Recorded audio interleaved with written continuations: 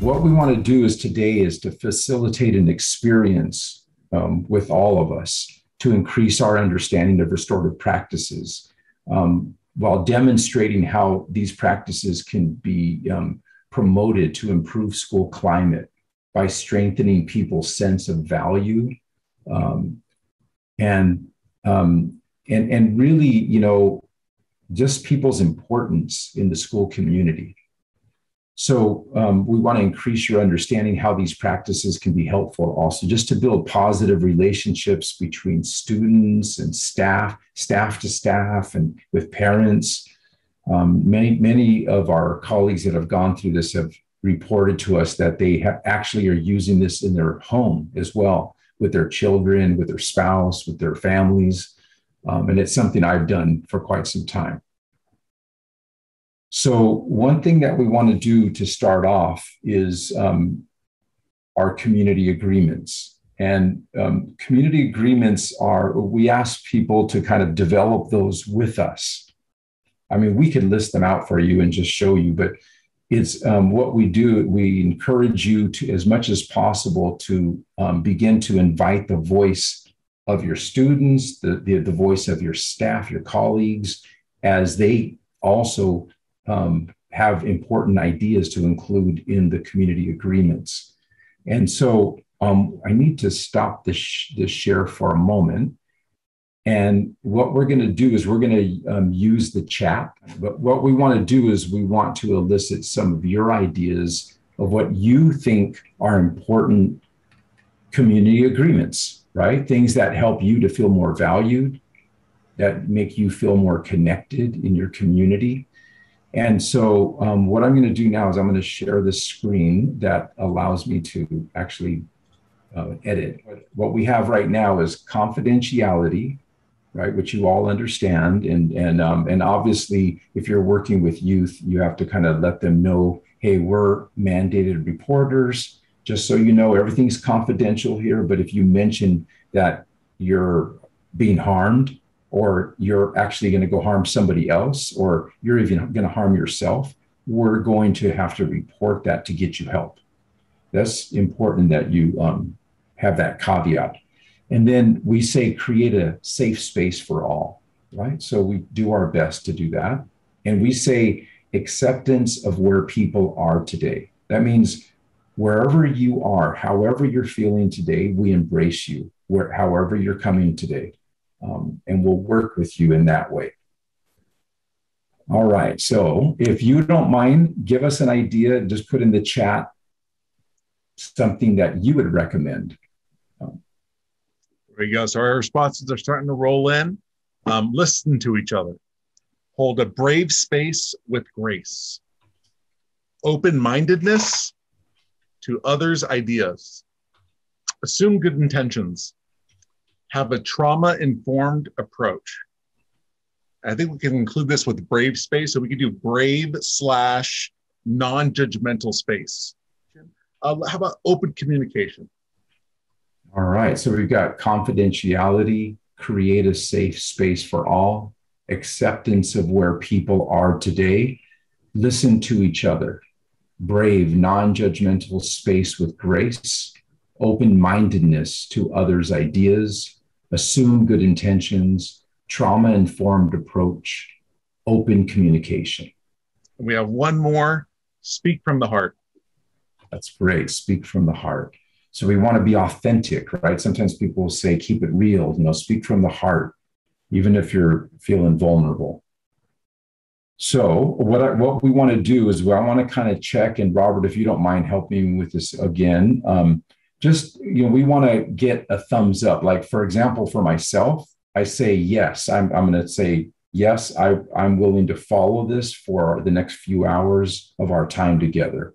I'll do my best. It doesn't mean I'm going to be perfect, but would you be willing, if you're willing to do your best to follow these, would you give us the thumbs up, either in your video screen, or give us the little reaction from the reaction button? You can give the thumbs up. And Robert, if you don't mind, just kind of looking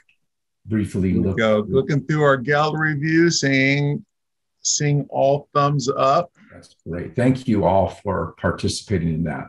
One of the things that is important that when we do develop these community agreements, we really, it's an opportunity for us to, if we're working with students or staff, if I'm like a educational leader and I'm working with staff, what's important is when we develop these, we remind people, look, the circle of community like involvement is that we are in some ways holding each other accountable, meaning these aren't rules for me to hold all the students accountable. This is for us to hold each other. That means students can hold me accountable, and I invite that. What we say is, when we're in circle, we're no longer kind of like with this like hierarchical power position over somebody. It's about people truly doing their best to kind of say, I'm with you in this relationship, right? I honor you, I value you, and you have something to teach me as well. So I may be a teacher, but I'm also a learner, and I come with humility to the space.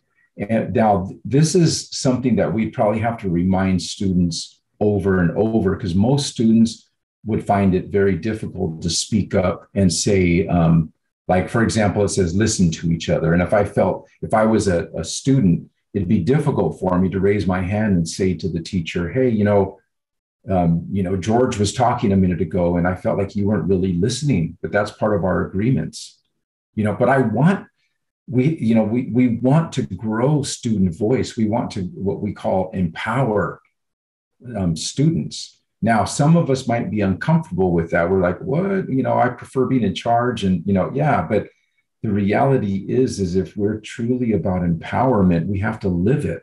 And just in even the development of community agreements, right? I don't put up a list of rules in my classroom and say, okay, here's the rules, everybody, you're going to follow these, or there's going to be these kinds of punishments, because that's not restorative. Restorative is involving the community and building a culture where people will begin to hold each other accountable, but with kindness. So we have this, nice kind of looking photo up here of this, man in a canoe in the middle of a lake and with the trees around, beautiful green. And, we have like the title mindfulness. And most of us don't live in that kind of an environment, right? But what we want to do for maybe about a minute is I'm going to ask you to maybe use this visual if you feel comfortable with that, or you can close your eyes, whatever. But I'm going to ask you to do that with me, where I'm just kind of going to take a minute to remind myself who I am as an educator, as a service provider, as somebody dedicated to serving my community. And as I'm doing that, I just kind of want to ask you to take some nice, relaxing breaths, right? Nurturing breaths, meaning every time we breathe, it's a sign of life. It's like another, not every breath is guaranteed. We don't know, none of us know how long we'll be on earth. So it's a gift. So we breathe in, and then we can even visualize ourselves in that position of by this lake, or sitting in the boat, and just breathing in the goodness. And as we look around and we see the trees, we know that we're in a relationship with those trees, like an interdependent relationship, because they're actually consuming the carbon dioxide that I'm exhaling, and they're producing the oxygen that I'm breathing. So we're interdependent, right? And sometimes we forget that in our busy Western lives. So we say, let's return back to the basics and just breathe and be grateful for this amazing relationship we have with nature, this amazing earth that we live on, our environment. This is sacred work, right? When we say restore, really a word that's kind of, I guess, synonymous with that is to heal. So in some ways, we try to heal those broken harmed people who are around us, right? We do our best to be a healer, a restorer. And we know that many people have been traumatized. So we just are mindful of that. And we just ask for that grace to be able to be an instrument of healing and understanding with others. So we do encourage people to do our best as educators and service providers to every day take a little time for that self-care, to just remind ourselves who we are, and to kind of breathe, right? And remember our relationship with the earth, and remember how important relationships are at our schools and in our communities. That in Western culture, we've lost so much of the connection, the community connection, the relationship connection. And we see how people have suffered and are suffering greatly from that loss. And then it's been magnified by the COVID isolation. So we just are very aware of that. We want to kind of stay mindful of it and then do our best to become a restorative person with a restorative mindset, so that every interaction is an opportunity to help people restore. And we have these photos up here as a way to also remind us, like, if you can look at nature, and nature can teach us such amazing lessons if we just take a moment to be humble and to realize, as we look at these penguins, we can learn from them. Look how they've developed a way to huddle together because they live in such a harsh environment. They come together and they know that they actually depend on each other for their very survival.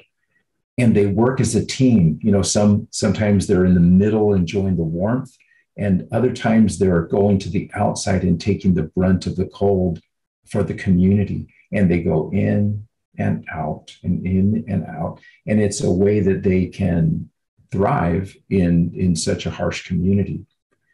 And when we look at the redwoods, I'm sure many of you already know this, but the redwoods actually reach out their root system to each other, to their neighbors, and they intertwine their root system as a way to communicate, as a way to heal each other in times of need, but also as a really important way to stabilize each other in their foundation, in who they are, so that when the strong winds come, they're not easily knocked down. It takes a really event, like a climate event in some ways, to knock those trees down, because they're so intertwined in their community. And we say, that's what we need, right? We need our young people, we need our adults to begin to intertwine in their relationships and recognize that we are alike, that we need each other. And there's such a strength in community. But we know that we live in a society that is very, very, individualistic, and very kind of like, in some ways, can lean towards selfishness. And we just say, well, we need to listen to our ancient wisdom of our ancestors, because we've lost some of that. And so we say that the restorative practices actually is built on ancient wisdom, the indigenous wisdom from around the world. So it's, obviously Native Americans here, but I mean, indigenous communities from Africa, from Asia, from Europe, from the Americas, from, just First Nations. It's like that people have been sitting in circle for generations, for centuries. They understood that relationships are so important, right? And if you really think of it, all of us, even though you may not think of yourself as coming from indigenous community, at some point, all of our ancestors sat in circle, right? They met in circle, whether it was sitting around a fire or somewhere. to be able to work in it as a family, as a community. That was the only way that they were going to be able to survive and thrive in a very challenging environment. And so we know that we come from wise ancestors who understood these things. For some reason, over these past years, we've forgotten much of that. So we say we want to restore it. It's in our DNA. We want to restore that. And we want to kind of, I guess, learn from, for example, the Mayan culture has this greeting with each other that they would say to each other in Lakesh. So if I saw you, for example, in the community, I might say, hey, in Lakesh. And you might say, halakim. And it's a way of me saying, you are the other me. And then you're answering, yeah, I'm the other you.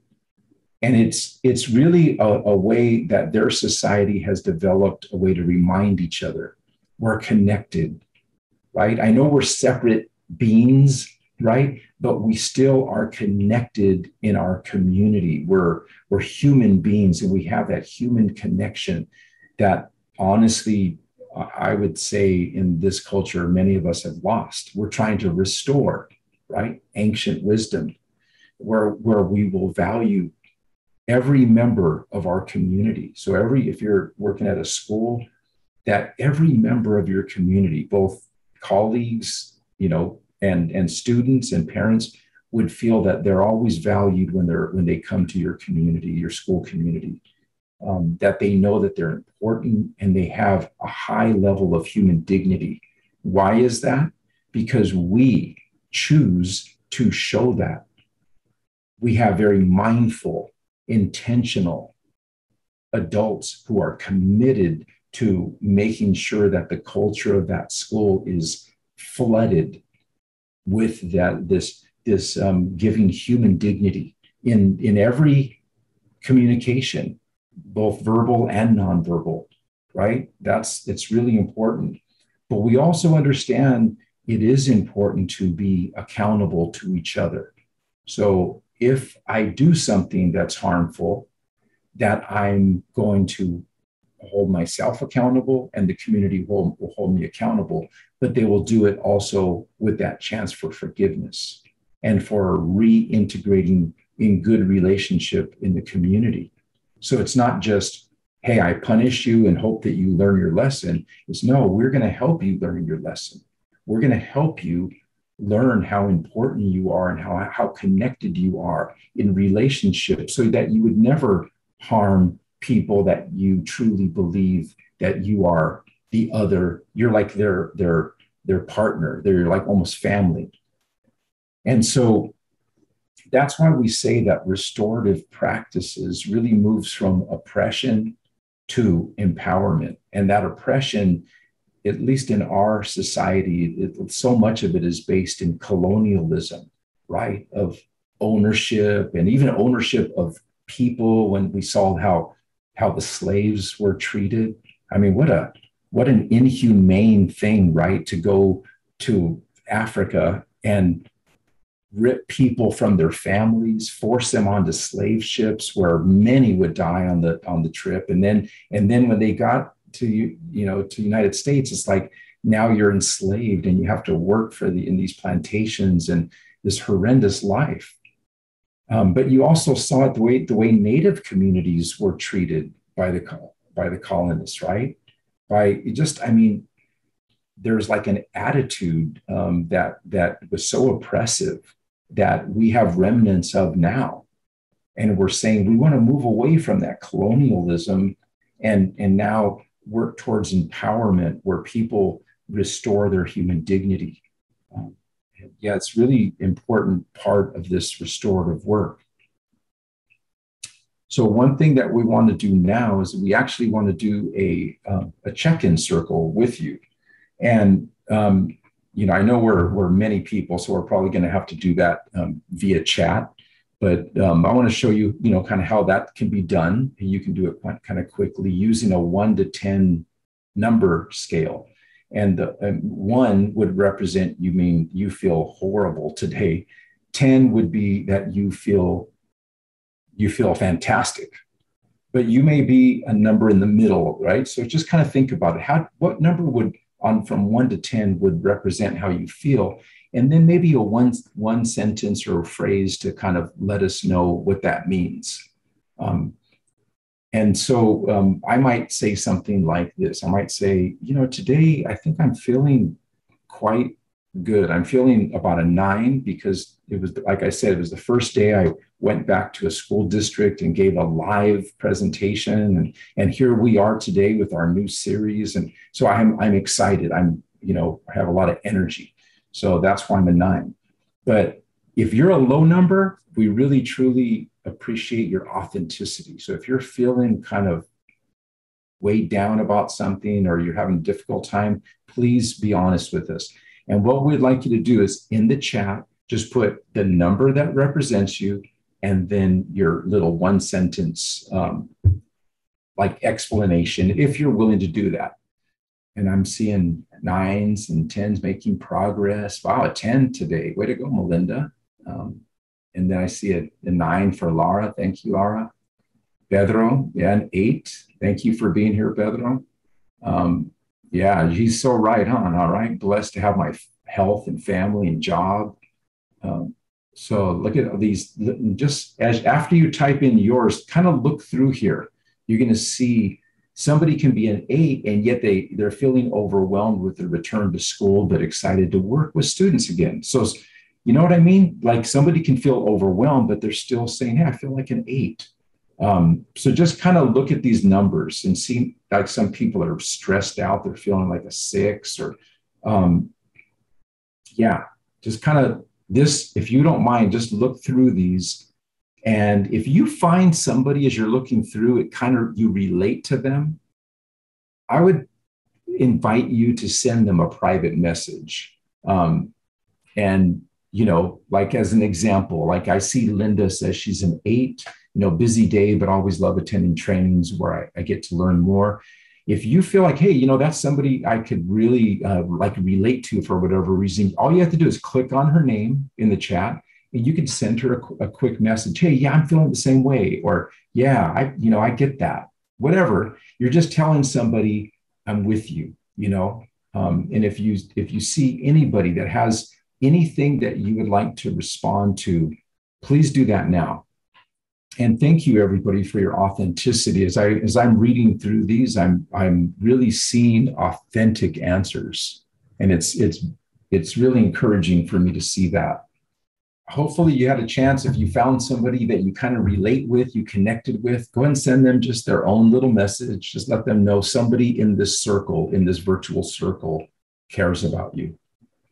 We see you, right? We recognize you. So most of the time when you're doing these kinds of check-ins, some teachers will tell me, well, I don't have time. I work at a high school and I have like 5 different classes. I've got I was just at a high school district. And I think they were saying, some immense amount of students. I think they said it's like almost an average of around 40 students in the class. And I was like, whoa, that's rough. That's hard.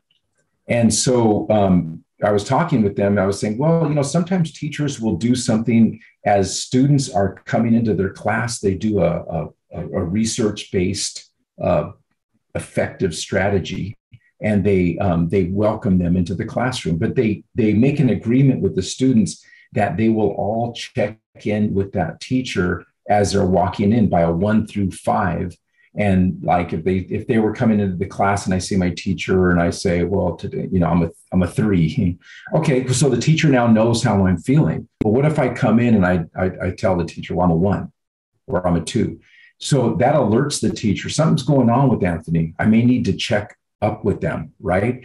But at the same time, the teacher is giving her or his number as well. So, they have their sign up and maybe they're feeling really great today. So they put up 4 or they put up 5. So that also the students are knowing how the teacher's doing as they're walking in, because sometimes teachers aren't feeling well and they've had a hard night or hard morning and they say 2 or they say 1. And then you hope that the students begin to feel feelings of empathy and connection, because teachers are human beings first. They're not teachers first. They're human beings first, with real life experiences going on, challenges. But sometimes students stereotype teachers and educators like, oh, they have no problems. It's like they've got a great job, great education, so life is wonderful. They can't relate to me. Guess what? They can, right? So yeah, we want people to know that you're human. And then one thing I really like is Robert developed this slide that you'll have this slide, by the way. But if you notice, these are the different organizations and schools that are present here, that are represented here. So you have, different, like there's Oceanside High School, Otay Ranch High School, Pioneer Elementary, North County Academy, Museum Charter, McKinley. So you see all the different organizations there. And so you may want to use a slide like this that you'll have, by the way, when we send this to you, you can always edit this, but you could put the names of the students in your class around something. You can change the middle picture, right? This just shows our county. You may want to use a tool like this. So I really am grateful to Robert for kind of creating a model that you can take and then change and use in your thing. Because when you have a large classroom, like 30, 35 people, it's hard to keep track, especially if you're doing virtual, right? If you're in person, you can use a talking piece, even though during COVID, we're trying to not use physical talking pieces. So we're asking people to use like a virtual talking piece, or if you're going to use a ball, let it go to their feet, like a ball that they can just have their foot on, and then have them pass it over like a little soccer thing or something, and then have them just put their foot on that. And that means they have the talking piece. It's their turn to talk, and everybody knows that. But in a virtual format, you may need to actually point to, okay, here's Fallbrook High School, here's this person, here's GM Family Child Care, and here's Bohomie Park Academy. So you just have them speak, and then you go to it becomes kind of like a talking piece. So we're going to go a bit into, I'm going to ask some of you to kind of start to participate a little bit. And just, it's a way to just ask people to start to engage. So Melinda, can you hear me? Would you be willing to read this out loud for us? And we'll just kind of follow along with you. Take your time as you read it, and just see it, Melinda, as you're reading it, see if there's something that resonates as a part of it. Is there something that resonates with you? Sure. Can everybody hear me okay? Yes. Yeah? Okay. Defining restorative practices. Restorative practices are based on principles that emphasize the importance of positive relationships as central to building community. They promote values and principles that use inclusive, collaborative approaches. When broadly and consistently implemented, they promote and strengthen positive, transformational school culture. Restorative practices also involve processes that repair relationships when harm has occurred. Accountability is achieved through understanding impact, repairing harm, and restoration. Thank you, Melinda. Now, Melinda, is there a word or a phrase or something that resonates a little bit more deeply with you in this? I think that the word inclusive is very important, as well as values for me. Good. All right. Thank you. I appreciate that. And Erica, what about you? Is there something that you see that kind of resonates a little bit more with you? Well, the transformational school culture, because I was in another meeting this morning, and it was all about like how we're coming back and how, we need to be doing things differently because the old way didn't work. And restorative practices is part of having a whole different mindset and culture to a school and welcoming people back from a pandemic and such. That's powerful, Erica. Thank you for that. And Pedro, what about you? Is there any part of this that you feel kind of resonates a bit more with you? For me, it was also a little bit of that transformational school culture. We're coming back, and things have changed. And I think sometimes, when we go back to a setting, we have to be mindful and remind students that they're here on site. And so we need to get everybody up to speed and be mindful of the new, whatever's going out there, and just kind of be cautious and take care of yourself. Wow, that's really well put. And thank you both for bringing up that thing. We're coming back, but after a pandemic, right? So there's a lot for us to really be mindful of, and why go back to kind of the way things were when not everything was working well. It's a chance to reform and to transform. So I really appreciate those comments. And Joshua, for yourself, is there anything in this definition that kind of resonates a little bit more for you? Building community and promoting values and principles. I think that as providers, that's like our highest responsibility. We tend to come in contact with a lot of students who don't have positive values or principles. And it's kind of up to us to build that type of community in the environments we're creating. That's fantastic. Thank you, Joshua. I appreciate that. And Linda, what about you? Is there anything that resonates with you on this? For me, it was the consistently implemented, because any of us can say, well, we're going to make a change, but to hold ourselves accountable is something different. And so ensuring that you're doing things with intention, and that you're going to have that consistent basis, or else it's not gonna happen the way you would like it to. God, Linda, that was excellent. Thank you. And like, I really like that idea of it. It really needs to be consistent. It needs to be, you use the word intentional, and you might even think of it needs to also be strategic. So all of those, need to be happening. And so I always try to mention to people, whether you're a teacher or not a teacher, you're always teaching. Whether you like it or not, people are watching you. They're learning from you. They're learning from even your facial expressions. If you frown at them, they're learning like, oh, you're not, you're mad or you're not safe. They're interpreting in their minds, are you a person that's safe to approach or not? So we're constantly teaching by the way we respond, the way we listen, or, the way we look at people. And so what we say is maybe we should be more intentional and strategic about the way we teach, because we're teaching all the time. So let's teach what we want to teach, right? Let's teach how to care for each other better, how to make people feel more valued as a human being, make them feel more of a sense of belonging.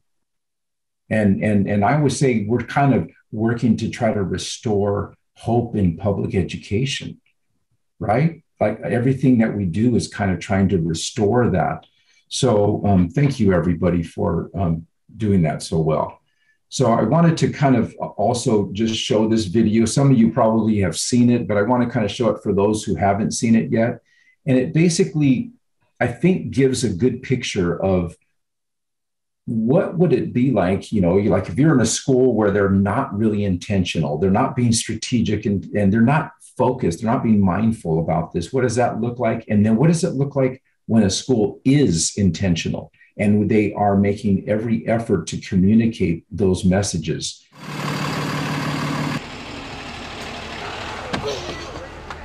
Hey, Mr. Q. Did you see that? Why would somebody do that? Please go into the classroom, no talking, quietly. Hey, Miss Meredith, how you doing? We need you inside. How do you think that makes us feel? I forgot my number. What's your name? Jordan. What's your last name? Carter. All right. Go ahead. School is hard enough. Come on in, sit down quietly at your desks, and begin writing. This kind of stuff just makes it harder. I said quietly, please. Who's talking? Is it you, Sophie? Don't let it be you. Don't believe me? Sophie. Please just watch. I'm not up here for me, I'm up here for you. Pay attention, okay? Now somebody answer me. Somebody needs to answer me really fast. Every time we're ignored or yelled at or silenced, a teacher takes away what's possible. No horseplay, no running, and especially no talking. Moment by moment. Miss McGarity, your students' behavior yesterday in the lunchroom, it was terrible. Next time, silent lunch. Did you hear that? Stay in line and catch a bubble. I'm not playing. If this is education, we're in trouble. Bye, Miss McGarity. Frederick Douglass said, once you learn to read, you'll be forever free. The way it is now, 2 of the 3 of us will never be able to really read. It doesn't have to be this way. Hey, Jordan. How you doing? Good. Good. Everyone we meet throughout our day can make a difference. I've been waiting for you to arrive. All the difference. Good, how are you? Great. Hi, Jordan. Bye, Jason. Good morning, Jordan. How are you? I'm doing well. Thanks for asking. How are you? Good. Go ahead and put your number in. Talk with us, not at us. That's okay. I'll look it up for you. Go ahead, sweetheart. Okay. All right. Teach us what we need to know. That's how we get smarter. Well, good morning, Sophie, Janicia, and Jordan. And when you talk with us and teach us, give us bigger and bigger words. Now what I'd like you to do, children, is turn around and converse with your neighbor and discuss where the mother might have gone. Words that we can use to read and understand. She is prey for eagles, so she hunts at night. And that will take us places we can never reach without you. Remember, we're entering the learning zone. Now, how can we show our respect to the children and teachers who are working? We can walk quietly. Yes. Okay, kids, so what I'd like you to do is continue writing your narrative, documenting your emotions if you were the baby owl and your mother abandoned you in the nest. What can you do? Learn all that you can so that you can challenge us to be our best. You would have stayed and assisted them in whatever they needed. Share yourself with us and show us how to share ourselves with others. Give us courage. Give us compassion. Help us find our own voices so we can become who we are meant to be. It's really, we just wanted you to kind of like reflect on that about like, the teaching is happening all the time. And the hope is that, that we actually can get the whole school to buy into this, the bus driver, the cafeteria worker, the teacher, the administrator, that if everybody is giving this message all the time, we're going to have a school full of students that they have no doubt that they are cared for there, that this is a place of human beings who truly do, care for them and that they're wanted at the school. Makes a big difference. And Laura, I just wanted to ask you, is there anything video that resonated with you? I appreciated both videos and the juxtaposition between the two. It gives a good illustration of step by step in a young student's day, what it could be like if each consequent step they were met with not having that dignity, or the relationship was not forefronted or honored at all. And then in the second video, just seeing step by step, again, a parallel experience where dignity was always honored. And I personally felt, welcomed through, an empathetic sense of Jordan's day, be it with the bus driver and the lunch teacher and the principal, and seeing that whole school wraparound was wonderful, while also having high expectations for learning, because that's what students are there to do. Great. Thank you, Laura. That was excellent insight. And then Julie, what about you? What resonated with you? The end of the video where we got to see them transform into the people that they're supposed to be, and thinking how they're going to take those types of interactions out into the world and be those type of people that are going to be welcoming and sharing with, making other people, children, adults feel welcomed and accepted. Wow, that's powerful. Thank you, Julie. And I was thinking when you were talking, Julie, it was reminding me, it's almost like the school has a number of different circles within it. The relationships that exist in the classroom and the relationships with the other people. But then those circles really are connected with the circles of the community and where these students go, right, into their colleges and workplaces and families. And those circles are all impacted by that. So thank you for that. And so now what we want to do is we want to do what's called we call it either a pair share, or this is going to be a triad share.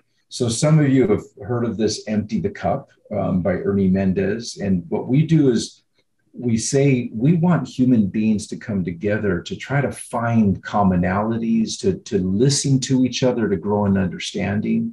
And we've noticed this, that all human beings usually are carrying some kind of concern, right, on their mind.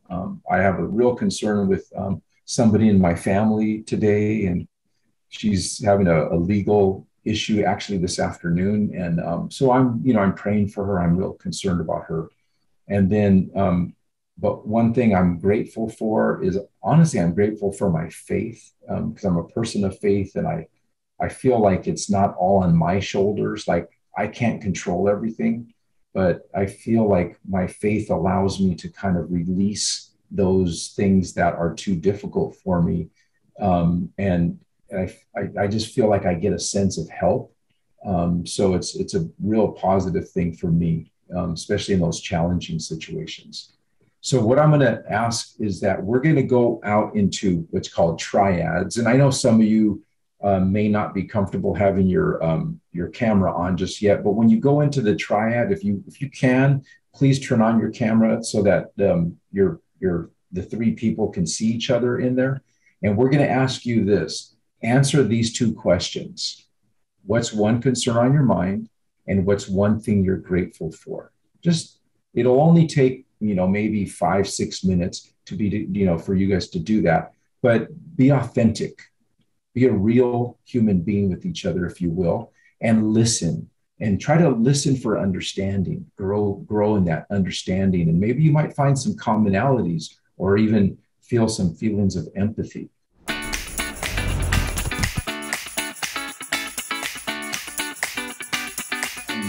If you don't mind, Robert, how about just starting with you? What's one concern for you, and then one thing you're grateful for? Oh, just maybe with concern right now. I know it's concern and excitement. I think just with some schools reopening, of course, everyone else, in deep preparation mode to start reopening. Just concerned because I know there's so much energy of trying to get it started, but there's so much to worry about still with the variants and expectations with masks and just a lot of things to it's just be concerned about. But I think just that gratitude too is that there are so many. Also knowing that there are so many people that are doing their best to get this reopening at least started in the safest way that it can. I just including this training and all other interactions during the summer and this past year. It's always just encouraging to know that there are so many dedicated and capable staff that are doing their best to get schools reopened and students get students the best care that they can. But it's definitely a mix of those two right now, for sure. That's great. Thank you, Robert, for, that was really powerful. Just your authentic answer to that. Very real. And I appreciate it. So Laura, what about you? But, coming into this training today, there's a former student that I had in 2009 when I was a counseling intern at Monarch, who reached out. She's soft-spoken and brilliant, and has had, her share of challenges in her life. And she just got admitted to UCSD on a full ride scholarship. And they then told her that she had to go through an appeals process because she missed one class. And it was a small oversight. And what was wonderful is she reached out. She's not someone who, I'm very well connected with her family. And she's someone who has so much skill, so much capacity, and really likes to do things on her own. And so it was brave that she reached out, so that, her case manager and myself can make sure that she gets in on that full ride. Wow. That is some powerful, what a great testimonial to your connection with your former students and how you've maintained that relationship and how they trust you to reach out. I mean, that's a very scary time for a college student. And then but to reach out to you, that they trust you and that they feel like you're worthy of bringing into that circle of challenged, so kudos to you, Laura. Thank you. And Rosa, I don't know if you heard that we're sharing one concern. I think it was just rejoining. May have lost connection from. Okay. There we go. Yeah. So, and really, what this does is it gives us that chance to kind of listen to each other and kind of begin to recognize commonalities, in our concerns and our gratitudes, right? But just, I don't know. It's funny that sometimes our concerns can also be connected with our gratitude.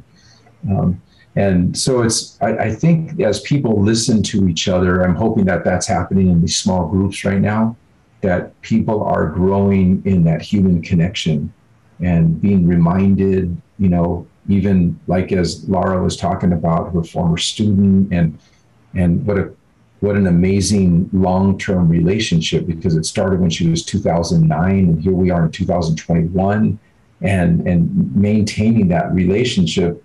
And Laura, it's something I've seen that is very, relationships with your students at least from what I can see now in you, is that they're long-term.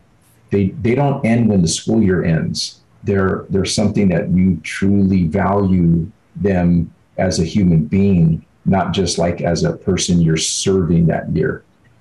It's very powerful for me to see that. And I think we all kind of need reminders of that. Because as I listen to people, they tend to tell me it's those people that went above and beyond for them that made that difference. Those are the people that they will say when I ask them, who's a restorative person that made a difference in your life? It's people like you, Laura, that have gone above and beyond the norm, right? You don't just kind of do your job and that's okay, but you truly put your heart and soul into it. And that's what makes a difference. That's what helps people feel like somebody actually cares for me, So that's what we're trying to project. And I appreciate everybody. Thank you, everybody, for engaging like that. And Miss Celine, can you hear me? Yes. So I want to ask you, were you able to possibly grow in understanding of your two other colleagues, and maybe even, why don't you tell us what your experience was like? Well, what I shared was like, my concern is my son is starting kinder at the end of the month. And my concern is pretty much what I saw in the video, the communication he's going to have with adults, that interaction, and the effect that that's going to have on his development. But the positive that I'm trying to focus on is that now I truly understand the parents when they're dropping off their child for the first day of school or for kinder, and I can really understand and make our relationship stronger because I know what they're going through. Wow. See, that's powerful, right? I mean, honestly, I know it sounds strange, but that lesson right there would be worth this whole workshop. Literally. I mean, to me, that's how valuable that lesson that you explained is. So thank you. And Tara, can you hear me? Would you be willing to share your experience? Yeah, I'm concerned. I'm always concerned when we start a new year. I feel like it's the hardest part, getting to know new faces, new parents. And then what I'm grateful for actually is some of them are here, is for some of my cohorts, like their support in starting the year and being able to like ask questions and seeing what they're doing at their schools and things like that. Wow, that's great. Thank you. Yeah, we noticed that sometimes the concern is connected with the gratitude, like your school community, you're concerned about coming to school, but those colleagues of yours are also something you're grateful for. So it's powerful that way to hear how this works. So what we encourage people to do is, when you can, really try to find a way to check in with your students or even your colleagues, and then try to like set aside a little time like that where people can go into a triad and just connect, right? And even for us, it just helps us to reflect, hey, what am I concerned with today? It's almost like a self-check. And then what's also something I'm grateful for? Sometimes we have to dig deep and we're like, oh yeah, I am grateful for that. So what we want to do is we want to take a 5-minute break and just ask people to kind of just, go stretch a little bit, go get some water, do whatever you want for 5 minutes. It's I have 2:04, so we'll start about 2:09. So I'll see you back then. One thing that we did is we provided you within the PowerPoint a couple of another type of pair share, triad share that you can do with staff or even with students. You're going to be the one to read if this is appropriate for your culture and for the age and everything like that. One thing I do think is important is for us to learn from people what has been this pandemic experience with, for you. And then what have you learned, right? Because really we have learned things. And a lot of times I kept hearing people, really nervous, anxious, complaining about the amount of learning loss that kids have gone through, which I understand they were talking about academic learning.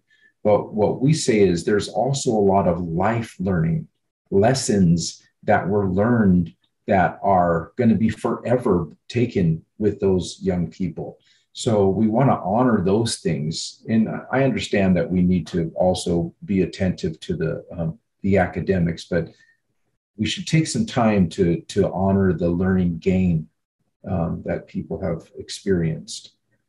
So one thing that we just feel is important to cover as a part of this restorative justice practices is the school to prison pipeline and what that means. The basic idea is that for many years, our school system used punishment as its primary tool to change behavior, to manage behavior, thinking that, okay, if we come down kind of with a stronger punishment of somebody that was misbehaving or whatever, that they'll step back in line, right? They'll start to manage their behavior better.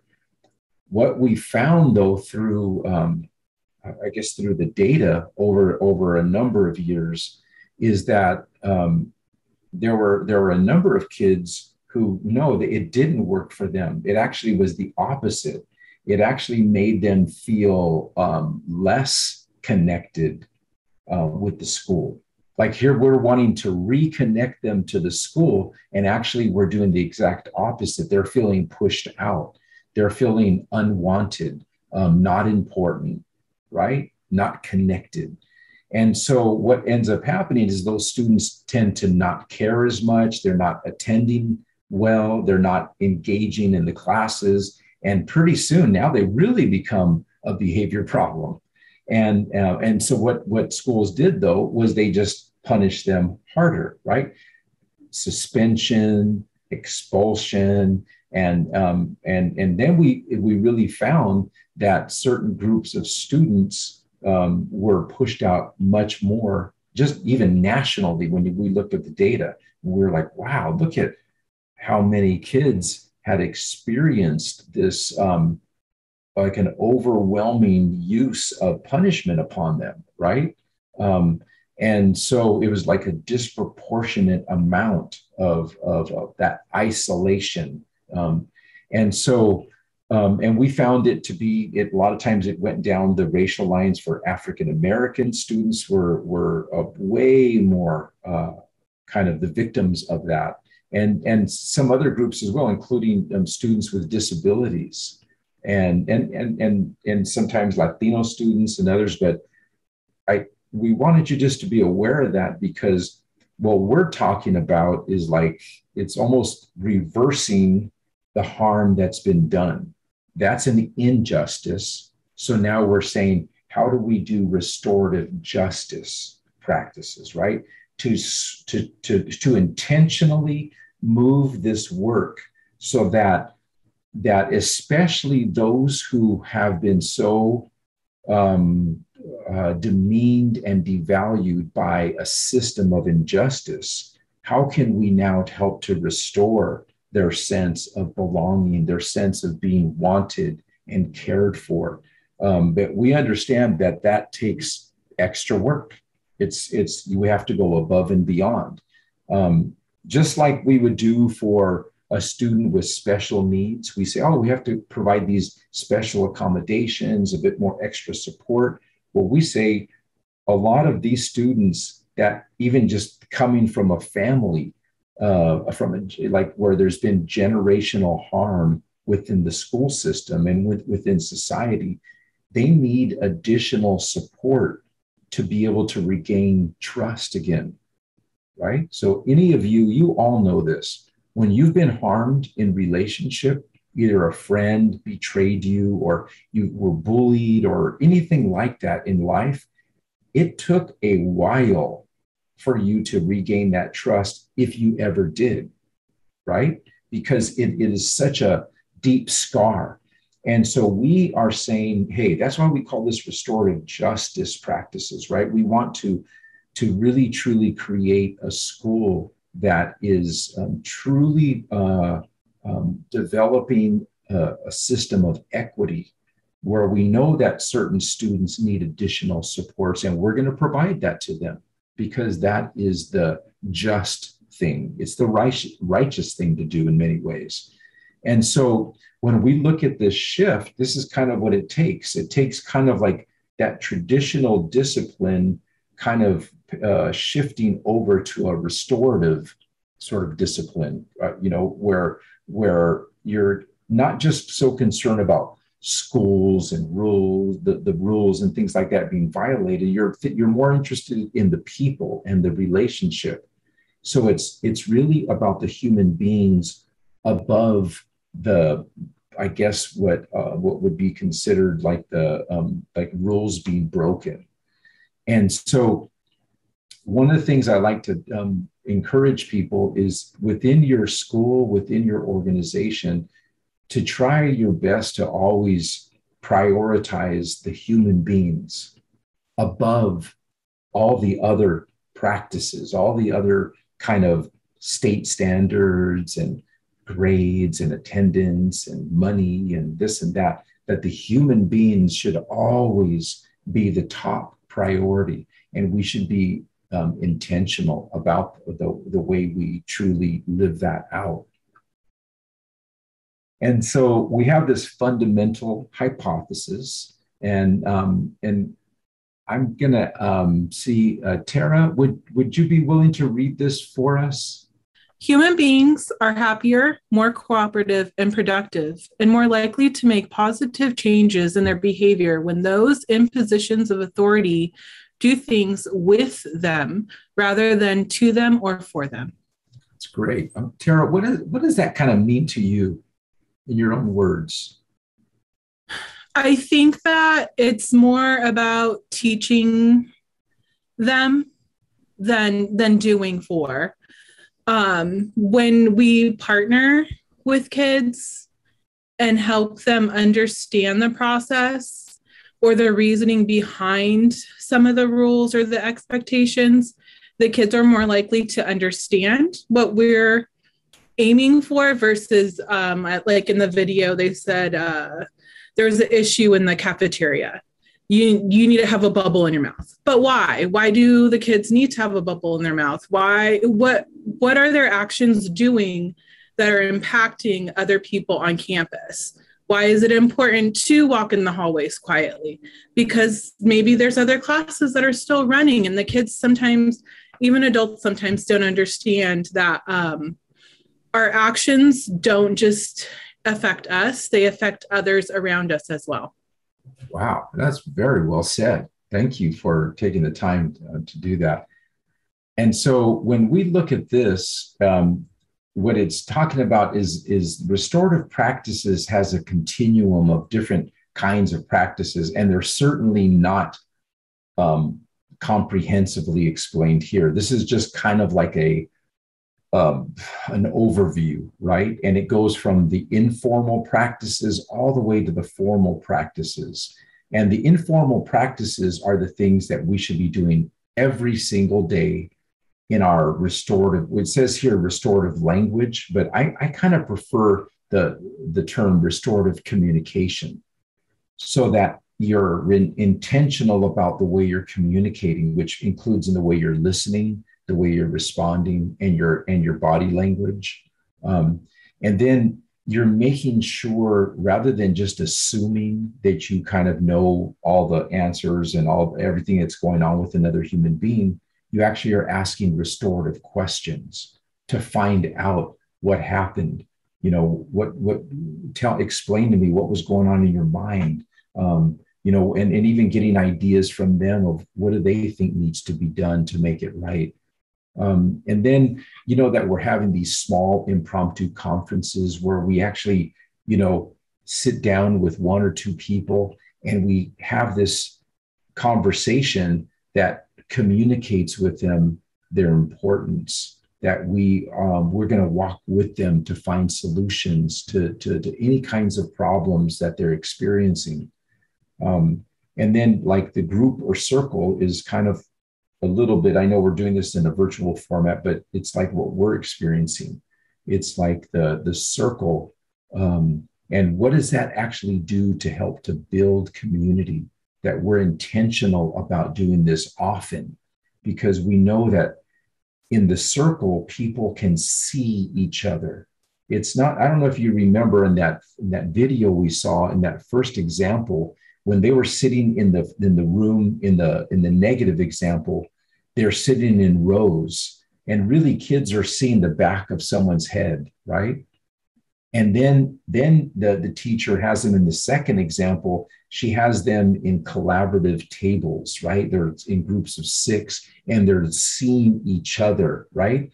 That's really a very basic and important change in kind of the environment that you can create. And circles help to create an environment where people will see each other and be responsible to each other and accountable to each other. And then we know that sometimes there's really kind of, I guess I would call it significant harm that's been done, where we need to have a formal conference, right? Where I've done these many times. And so they take a lot of work. And yet they're very necessary in those kinds of significant harm situations. So think of it this way. Restorative practices should be done all the time. They're just done at different levels. Tamara, can you hear me? Yes. Okay, Tamara, would you be willing to read through this slide for us, please? Okay, restorative practices all the time. Develop a caring community where all individuals feel a sense of belonging, value, and importance. Every interaction teaches, so we must be intentional, strategic, and consistent with how we communicate with each other. Teaching and learning intensifies as we are responding to harm. accountability, and support are provided together. The entire community is responsible and accountable to each other, and every community member is an important resource to help the community achieve the goal of building a caring community. Thank you, Tamara. And Tamara, as you kind of just look over this one more time, is there a part of one of these that resonates more deeply with you? I guess just that every community member is responsible and accountable to each other. That there's no hierarchy in humanity, and so it doesn't matter your role in the educational environment. That's great. Thank you. Yeah, you're right on. I mean, especially in that when you're building a restorative community, it should be not that hierarchical top down, I'm above you, I'm better than you. I mean, that's a colonialistic kind of thinking that is very harmful to human beings. What we're saying is we are human and we actually have that same human dignity. It's not something that we have followed in our history, not even in the United States history, but it's something that we're working towards. So thank you, Tamara. Thank you. And then Robert, what about you? Is there a part of one of these that resonates a little bit more deeply with you? Well, I think for me, it's a repetition of this one, but just every interaction being that opportunity, and it's kind of been a good self-check for myself to think like, am I interacting in certain situations differently, whether it be with not necessarily who I'm interacting with, but maybe how I'm also feeling, or what kind of attitude or presence I may be bringing into a situation. But just having that good self check of reminding myself that this is that chance to be consistent and broadly applied. So just trying to remind myself that it's every interaction. You can't just be selective about it. Yeah, you really put that well, Robert. I really appreciate the way you explained that, because I think we're all in that kind of battle to try to be more intentional. You kind of said to be more conscious of it, to live in a more mindful, conscious way, but it's not easy. And so we try our best to kind of build sort of practices that help remind us of that. And then Laura, can you hear me? Yep, here I am. Okay, so is there any one of these that resonates with you? Similar to Tamara, it's hard to pick just one. I might select if I had to choose. Every community member is an important resource to help the community achieve the goal of building a caring community. I see that in every community, there's so much wisdom within each and every member, and it behooves the community to see that wisdom as having potential to inform the whole, and rather than make assumptions, it's to have these circle check-ins to really get to know who you're sitting next to and what they have to teach you. Wow, that's powerful, Laura. And I'm privileged to know you and work with you and collaborate with you. And I know that I've really seen how you honor young people, and you truly, I don't mean you just say it by lip service, but you really believe it. And you say that young people have so much to teach us.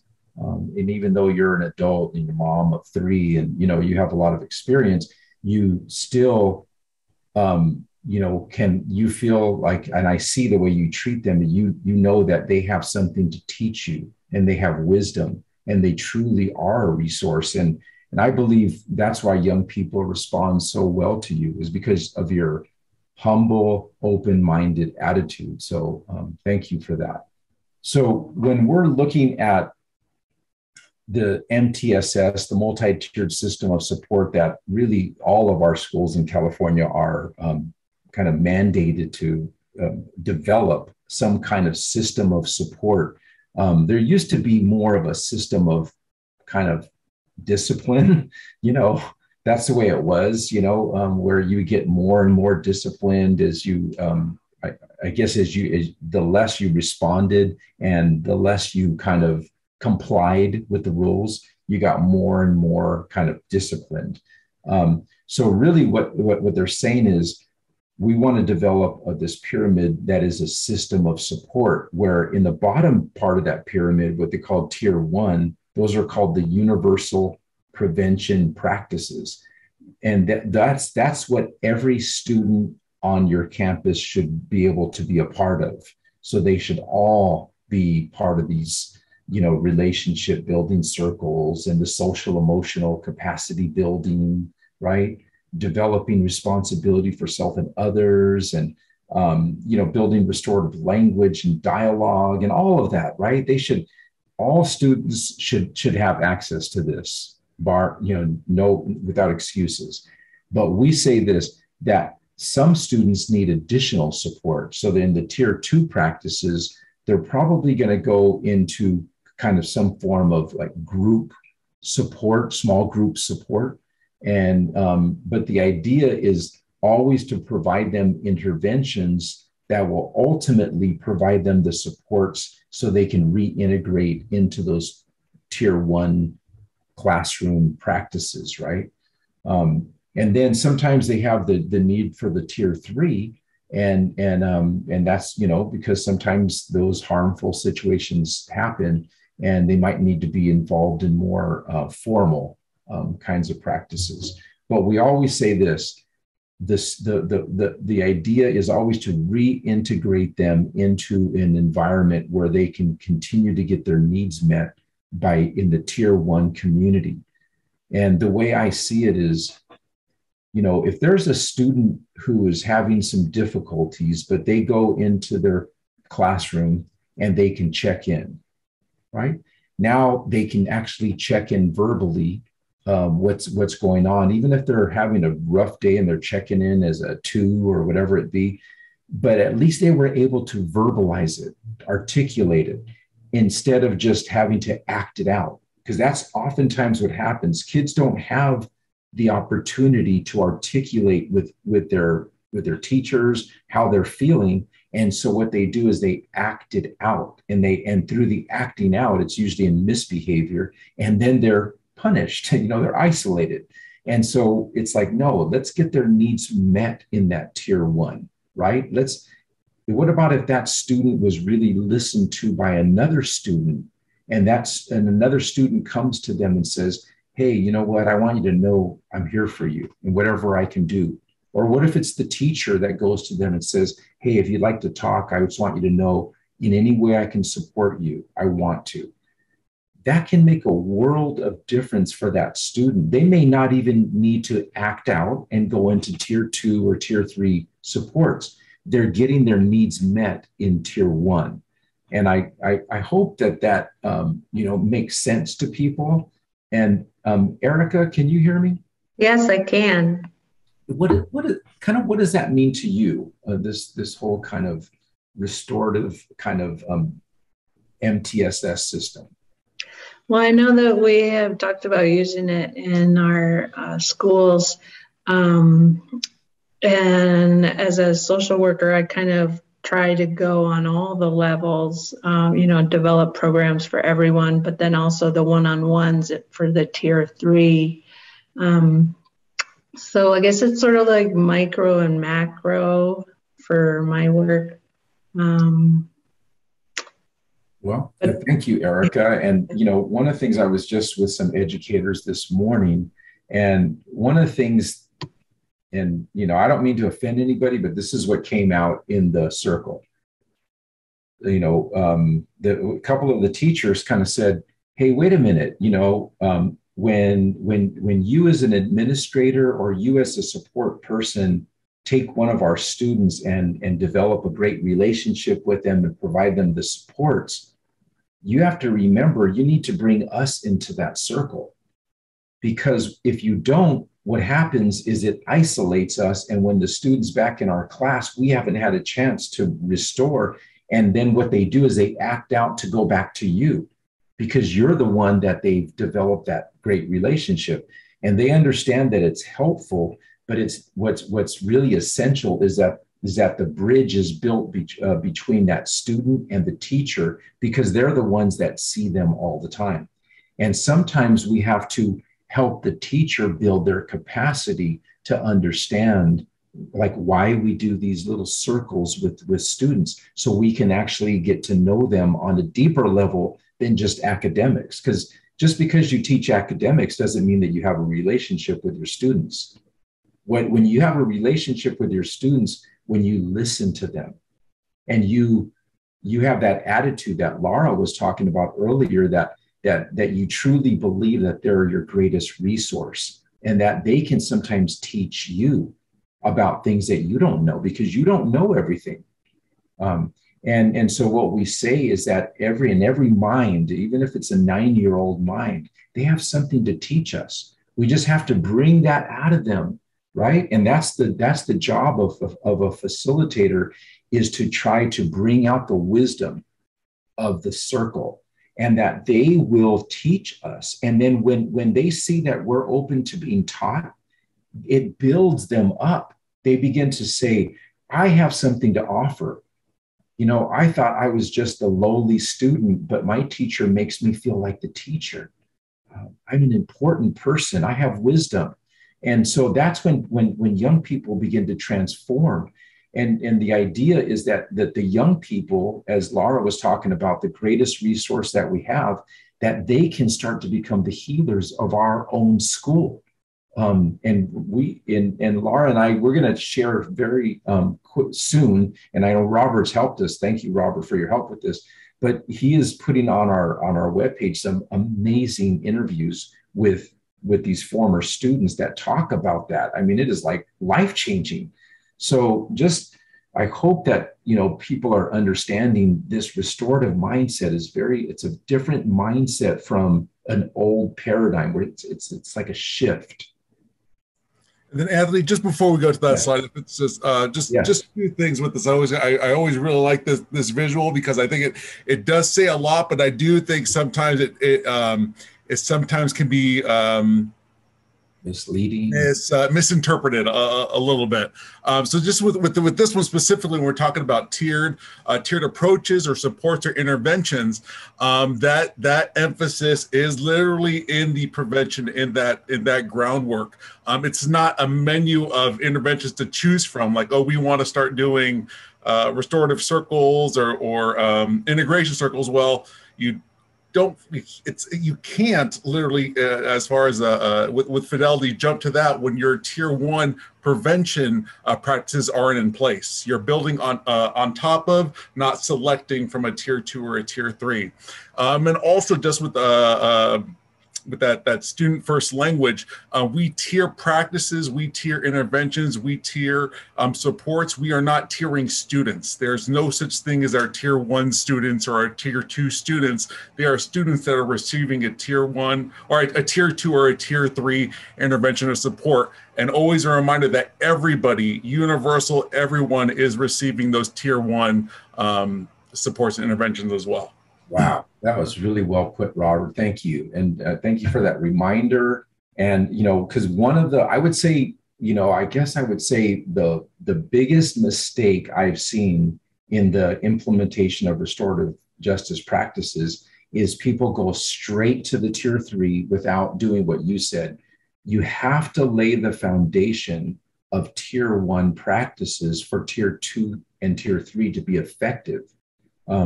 You know, it would be like this. It reminds me a little bit of like a marriage. You know, if you're only paying attention to your spouse when it's like tier 3 and you're in crisis, and you're not doing the tier 1 kinds of relationship building, taking time to listen and to grow in a relationship, that marriage is going to fall apart.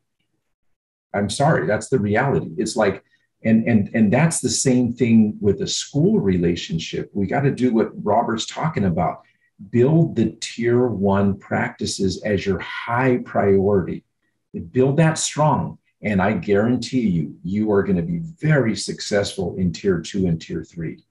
So one thing is that, you know, we use this social discipline window to kind of, I guess, describe what restorative practices is and what it's not.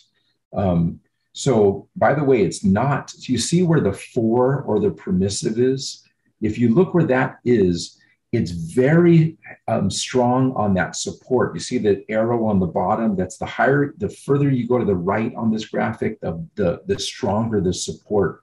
But the higher you go on the graphic, the more control and discipline and limit setting, even like holding the high standard. So if you're super supportive, but you're not holding a high standard, you're becoming permissive, and you're not, what would I say? You're not actually helping that student grow in the way that they need to. And all of us, we all need to be held accountable. We all need to be responsible. And so sometimes people think, though, the permissive is the restorative, but it's not. The support, yes, it is. But guess what? So is the holding the high standard. That's where the width is. We obviously know being punitive and being just, kind of controlling and all that, that's not, and we know the neglectful is not. But the one that gets confusing for people is they think permissive is. And so, but this is the way I like to explain it. The restorative mindset is one of embracing people where they are. And because we can't control where they're coming from. So we just embrace them where they are. That's our job. That's our responsibility. And that is truly equity. If you embrace every student where they're coming from, you're being equitable. But this is also equity. Am I willing to provide them the supports that they need to be successful? Right? Because if I say, I just embrace you where you are, but I'm not going to provide you supports to actually improve yourself, then what's going on? I'm not really functioning at a high level as an educator. So what we say is we embrace people where they are, and then we provide them the supports that they need. And the way we measure success isn't like, hey, they're at a 10 on a 1 to 10 scale. No, we say we judge success by a growth mindset. They grow and they improve, right? And most special education is, special ed teachers and people, they understand this. It's like real growth mindset, but we should have that on the social emotional as well, right? It's growth, and you celebrate the growth. You don't get upset because they're not up here just because you want them to be. That's not a restorative mindset. And that's, I know this is hard to swallow. So I don't mean any disrespect on it, but I do have to challenge you in some of this. This paradigm of a restorative paradigm is very challenging, and there's no way around it. It's hard work. I know. I try to live this every day. And for myself, it's a challenge. And my ego gets in the way sometimes, and it's not easy for me, but I'm going to keep trying. I know I'm not going to attain perfection or something, but I'm going to keep trying. So what we want to ask you is, who was that person for you that did the width? Who was the person, especially, if you can identify an educator who took the time to embrace you where you were at a certain age, and with all your flaws and all that, but they said, hey, I'm going to help you to improve. Who was that you can remember? And so what we're going to do is we're going to actually go into another triad share, and you'll go probably with some different people. And then we're going to, ask you to try to identify who that person was. K through 12. It may be in college, I don't know, but if you can, K through 12. And if you can't identify anybody, then be honest about that and say it. And say how you ended up finding your support.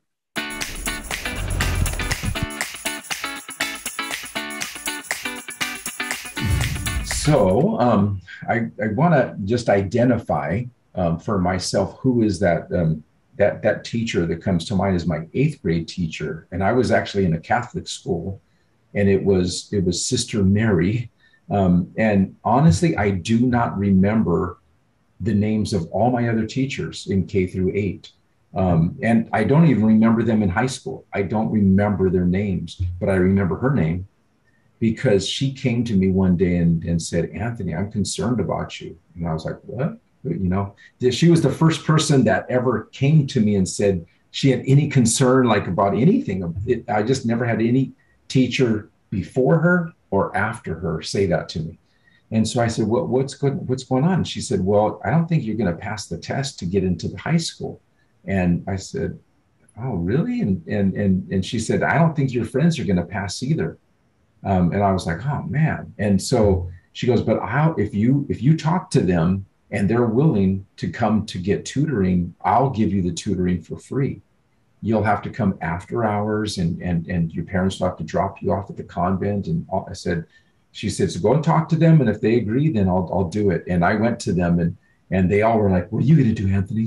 You know, I was like, I guess I'm going to go. And so we all went and honestly, I did quite well on that test, almost too well, because I got in the math class with the brainiacs and I wasn't quite used to that.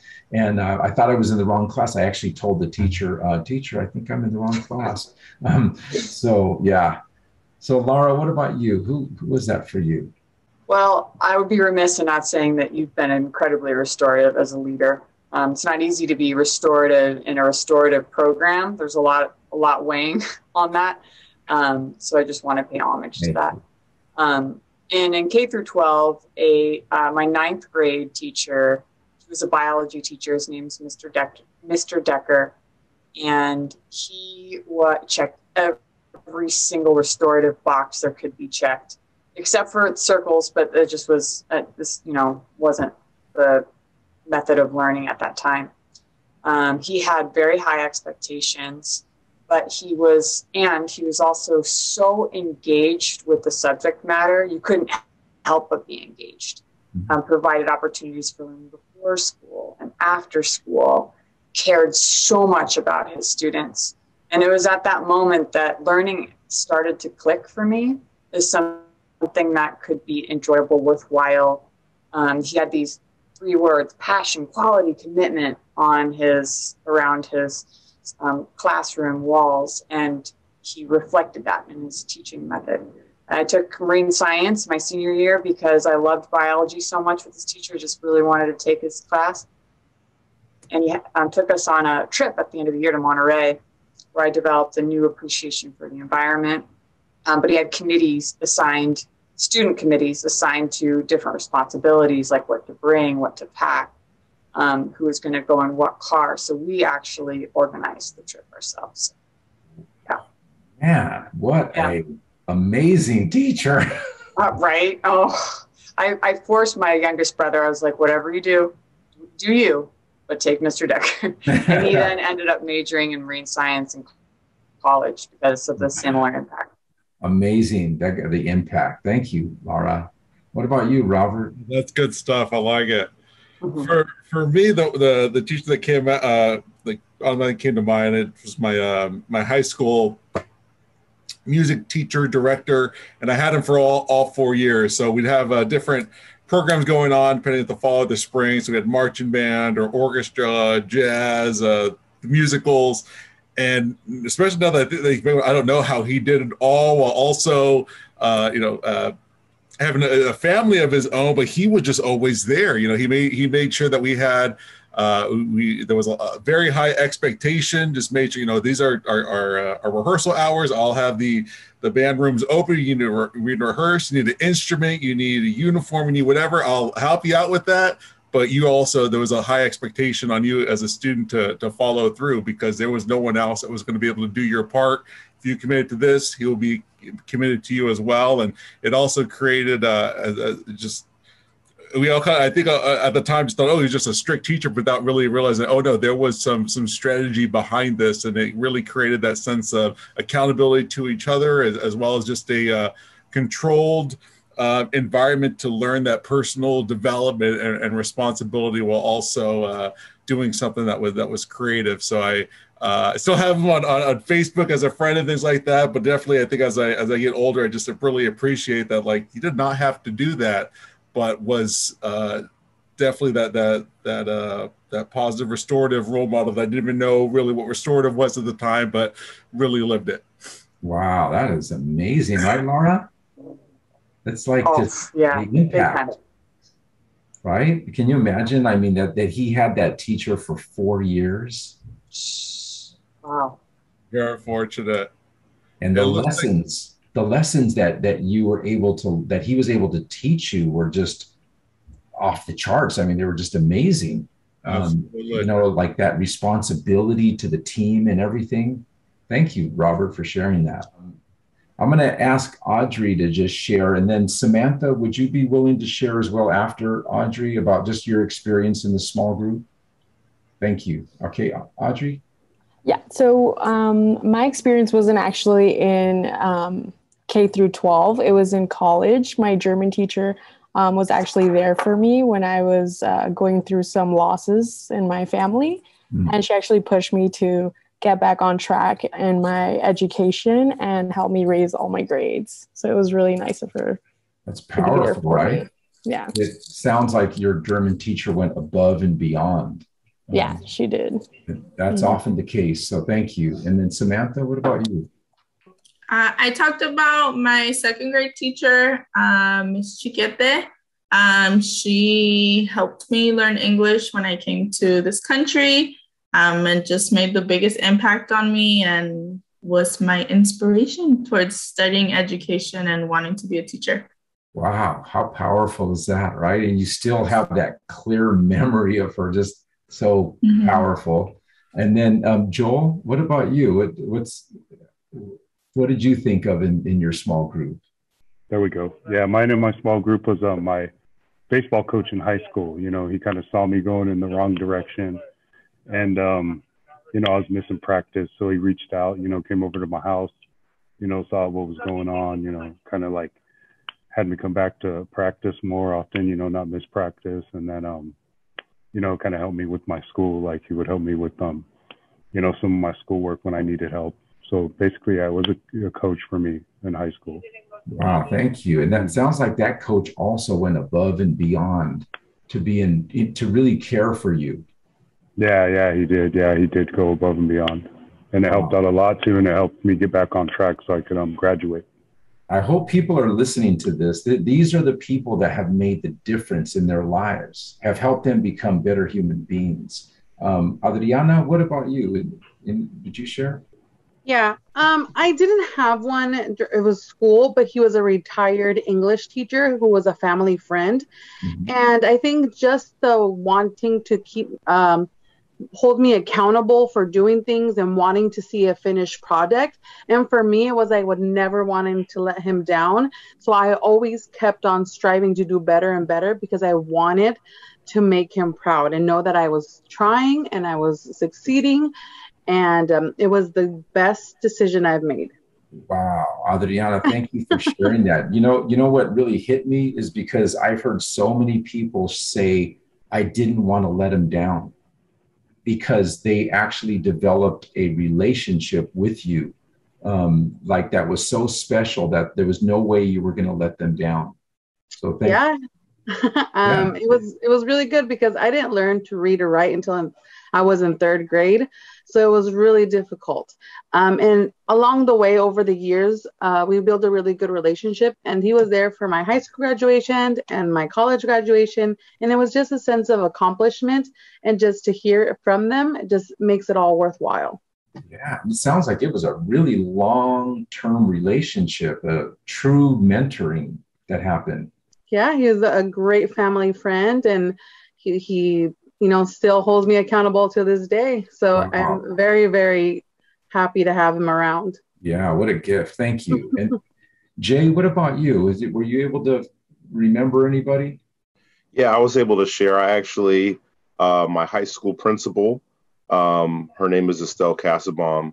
And for the most part, I didn't think about my principal at all, except when I was getting in trouble. I was kind of a class clown and a goof off and stuff.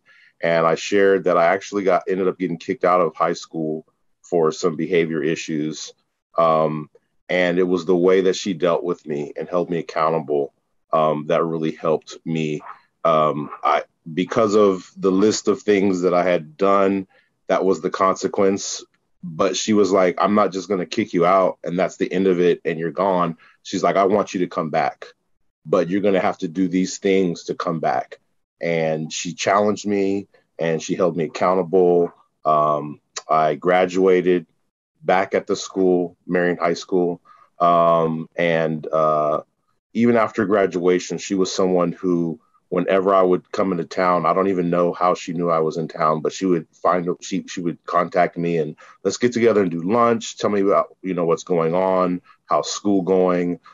She unfortunately passed away several years ago, but she's somebody who I don't think necessarily inspired me to be into education, but getting into education, she's somebody who I think of often and who I think would be proud of the person that I've become. And I kind of have in the back of my head that feeling like I don't want to let her down. She's not around anymore, but I still feel that in the back of my head. Like I know that she would be proud of me. I know that she's kind of looking over and watching kind of with a smile. So. Wow. Jay, it was extremely powerful to hear. I feel like so filled with, I don't know, some kind of appreciation, gratitude for her. It's just powerful. So thank you for sharing. And by the way, Jay, I felt like what you did is you helped remind us of that indigenous spirit of we don't forget our ancestors, and they don't have to be blood family. The people who loved us, right? They're our ancestors. They're part of our family. And I can hear clearly that she's connected to you and that you're not forgetting her. You know what I mean? That's the way the indigenous spirit is. And so that's what we're trying to do, is restore that powerful feeling that we're in a circle, even with our ancestors. We just have to remember it, because the indigenous people have always remembered that. And you're helping us remember. So thank you. All right. So this is very powerful, by the way. Thank you, everybody. It's amazing. So why don't we take a going on the chat too? Yeah, it's amazing. It's kind of overwhelming. So, but I think I could use maybe a 5-minute break, give myself a little emotional break here. And so we'll come back, about just a few minutes after 3, and then we'll finish up our last section. So have a nice break. It's important to know that all of us have different reactions to conflict, right? There are some of us that, really go into avoidance, or maybe we withdraw. There's some of us that will go on the attack of others. And then some of us actually attack self. And so, but I want us to think about, I'm sure if you've been serving young people in schools or in community services, you've probably seen some of this, right? Where maybe you were trying to help out a student to see what was going on with a conflict or maybe something that they had done or something like that. And then you see them kind of go into this, what we call compass of shame. And the withdrawal means, like, when you're with a young person and then they kind of shut down, they're with you physically, but they're really not with you. It's kind of like, emotionally disconnecting. And avoidance is a little bit similar, but avoidance oftentimes is like not showing up at the class, or not going to your appointment, not showing up at school, not, avoiding, but also using drugs and alcohol to avoid. That's also a form of avoidance. And then sometimes, we'll see people really go on the attack of others. So they kind of a button is pushed, or a switch goes off for them. It might be something that's traumatized them in the past. And all of a sudden, though, they to feel a bit of control, they go on the attack rather than look at themselves. It's more comfortable to go on the attack of others. And so they might even go on attack of you. They might call you names. They might say things about your school, your organization, that they probably don't really feel, but it's like just shooting wild. And then sometimes you'll hear students or young people go on this attack of self. They'll say things like, yeah, I'm so dumb. I'm so stupid. I'm not a good person. I'm a bad guy, or, things like that. And then sometimes you'll actually see that some young people will actually go into hurting themselves, like cutting, right? And then even to the point, obviously, of like an extreme point would be of suicidal ideation, something like that. So what we wanted to ask you, in order for us to become more understanding and more empathetic with young people, we need to look at ourselves that we all have these things. Like I know for myself, I sometimes I'll avoid or withdraw. There's been times that I've honestly done all of these, right? I've attacked others. But just think about you. What's your go-to most of the time in different relationships that you might have? What do you do when conflict arises? Maybe you're accused of something. Maybe you're caught doing something. What's your go-to on that? And then so we ask you, this question: what's your typical response to shame? And then we're asking you to share in the chat whatever your comfort level is. So your typical response would be like one of these. And then what's the best way? This is the most important part of this question, by the way. What's the best way a person you trust can help you through a conflict? So, for myself, I really appreciate going to somebody who I trust and that they'll actually listen to me without judging me. That's important to me. If I feel judged, I shut down. I don't want to be with that. It's like, you can't help me. If you judge me, honestly, I don't even want to be around you.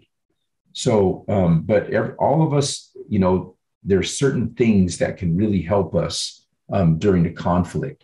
So I want you to focus, if you would, on that, on what's the best way a person you trust can help you through conflict. And if you would, just in the chat, just go ahead and put that in there, and let's just see what comes up. Attack others, validation of small accomplishments, unbiased, honest guidance that's accountable, intentional for improvement. Joshua, that is a great response. Thank you so much. Validation of small accomplishments. And remember, that's validating the growth mindset, right? Small accomplishments, not being biased. So thank you, Melinda, for your response. Thank you, Tamara. She wants active listening, non-judgmental. I totally agree with that.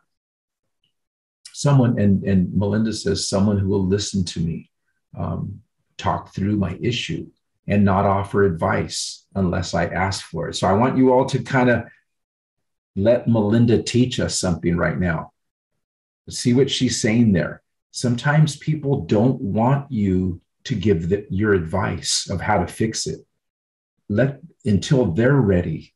So Melinda, would you be comfortable saying a little bit more about that? Because that's an important point you make. Absolutely. I'm trying to think of an example, but it actually really bothers me when people want to just give me advice when I'm sharing with something, because it doesn't mean that I'm asking for advice. It just means that I need you to listen. And it's nice because I actually have a few friends who are really good, and they'll say, okay, wait, do you want me to listen or do you want advice? Mm-hmm. And so I'll just tell them, okay, you know what, I'll take your advice when I'm done talking here. But it's hard to get people just to listen without offering up their opinion. So, and Melinda, I have to confess, I struggled with that for many years. As a man, I almost felt like I was wired to just, when I listened to somebody telling me a problem they're having, my immediate thing is, okay, what can we do to fix this? Or what, so it's almost like when you're fixing a car, it's like, I got to just be a mechanic with this, but that's not what people want. Right. And in some ways, you're almost disrespecting them to tell them, hey, if you just do A, B, and C, it's going to get better. Thank you, Melinda, for being so authentic like that. Absolutely. And then so you can see look at, if you don't mind, once you put your response in, look at what other people are saying and try to just learn from them. You know what I mean? Like, listen to what they're saying, and then you'll find this is probably what most people want from you when they come to you with a problem. And I like what Leah's saying is like, remind me that one situation does not alone define me or my life. God, Leah, are you willing to talk a little bit about that, Leah? Sure, yeah. I guess it's just pretty straightforward, but sometimes I said I attack myself, and I'll do that with negative thoughts and negative self-talk. And then somebody just needs to remind me, hey, that's not your whole life. That was one thing that happened. And also kind of remind me that if I wouldn't speak about somebody else in that way, I should not be speaking about myself in that way either. So I like to try to switch that perspective and just remember to treat myself as well as I would treat my best friend and my family and people who I love. So, yeah, that is a great thing to do. And thank you for that advice. That's wonderful. So I hope that you're looking through these. We can learn a lot from our colleagues when they're authentic, as you're seeing in the chat right here. Because this is authenticity. This is what the restorative circle brings out. It brings out wisdom from our own circle members, right? And so we can learn so much if you just, and by the way, we will do our best to save the chat. I believe, Robert, we're going to do our best to save this chat and send it to them. Yep. Thank you. That's very valuable because there's so much as I read through these right now, I'm just going, my goodness, there's so much wisdom. So again, thank you everybody for that. And then if you look at this list right here, what's the top thing? Listen, be present with them without trying to problem solve. And that's what Melinda was telling us. And then Leah was telling us the last one. But Leah, I know this isn't exactly what you were saying, but it reminds me of what you were saying. Teach to talk to themselves as they would someone they love. Because when you were telling us that, I was going, oh yeah, it reminds me of that last bullet point on here. So here's some, there's some good advice here as well, but I think the chat is just full of great advice. And so in restorative practices, one of the things we like to do is to try our best to develop a fair process in our organization, right? Or in our department or in our team, so that people feel that when they bring things, that things are addressed fairly. And so it says individuals are more likely to trust and cooperate freely with systems, whether they themselves win or lose by those systems, when fair process is observed. So something else now I want to ask you within the chat, if you would, is what has to exist within a process, within your organization, your team, your department, your whatever. What has to exist for you to feel like it's fair, the process is fair? So if you would, in the chat, just put in there just one thing that you feel like must be included for you to say, you know what, it was a fair process. And let's just see what people's comments are here. To feel heard. Look what Jay says, right? That first thing on that list that we just saw. And then Tamara says equitable, excellent. And then Laura says expectations and values are clear. Everyone has a voice. Thank you, Laura. That's really important. And Laura, would you be willing to just share a moment on that one? Yeah, sure. So typically in Circle, there are expectations, like in this, I guess we call it circle training. Expectations were laid out, or guidelines, and we each had a say. And I saw individuals, put in the chat beautiful expectations or guidelines that resonated with me to make me feel safe. So I didn't feel the need to add in. And then since that's out there and we're all reading and we're all buying in and we put our thumbs up, that's very, very clear. And knowing that, I feel safer to be vulnerable. Wow. I love that, Laura. Thank you. You see how community agreements, how important that was for Laura to have something clearly spelled out, but it brought in the voice of the people. And then everybody had a chance to say, yes, I agree. So understand that. Understand what she's saying is really important. If you want your classroom to feel like the students feel that it's more fair, then enlist their voice, their ideas, put them up on some kind of paper or something to show like, hey, I honor your ideas. You are important to me. So yeah, just really well said. Thank you. So when we say affective communication, typically what we're saying is that it's a way of communicating to be able to set boundaries. It provides feedback. It shows human impact and teaches empathy, because what you're doing with affective communication is you are actually communicating how that behavior affected you. It impacted your, as a human being, right? And so you're not like communicating, in a way that you're kind of putting people down, like you're just lazy or stop being so disruptive. You're still holding people accountable, but you're doing it with clarity, kind of what you heard from Laura right now. She wants to have things clearly spelled out. So in this, on that top example, it says, when I heard you speaking to Marcos the way you did, I felt concern. Did you see that? I felt concern. There's the feeling, because we agreed that we value respect. And that, by the way, reverts back to those community agreements that Laura was talking about. And then the request comes in, would you be willing to speak more respectfully with others, right?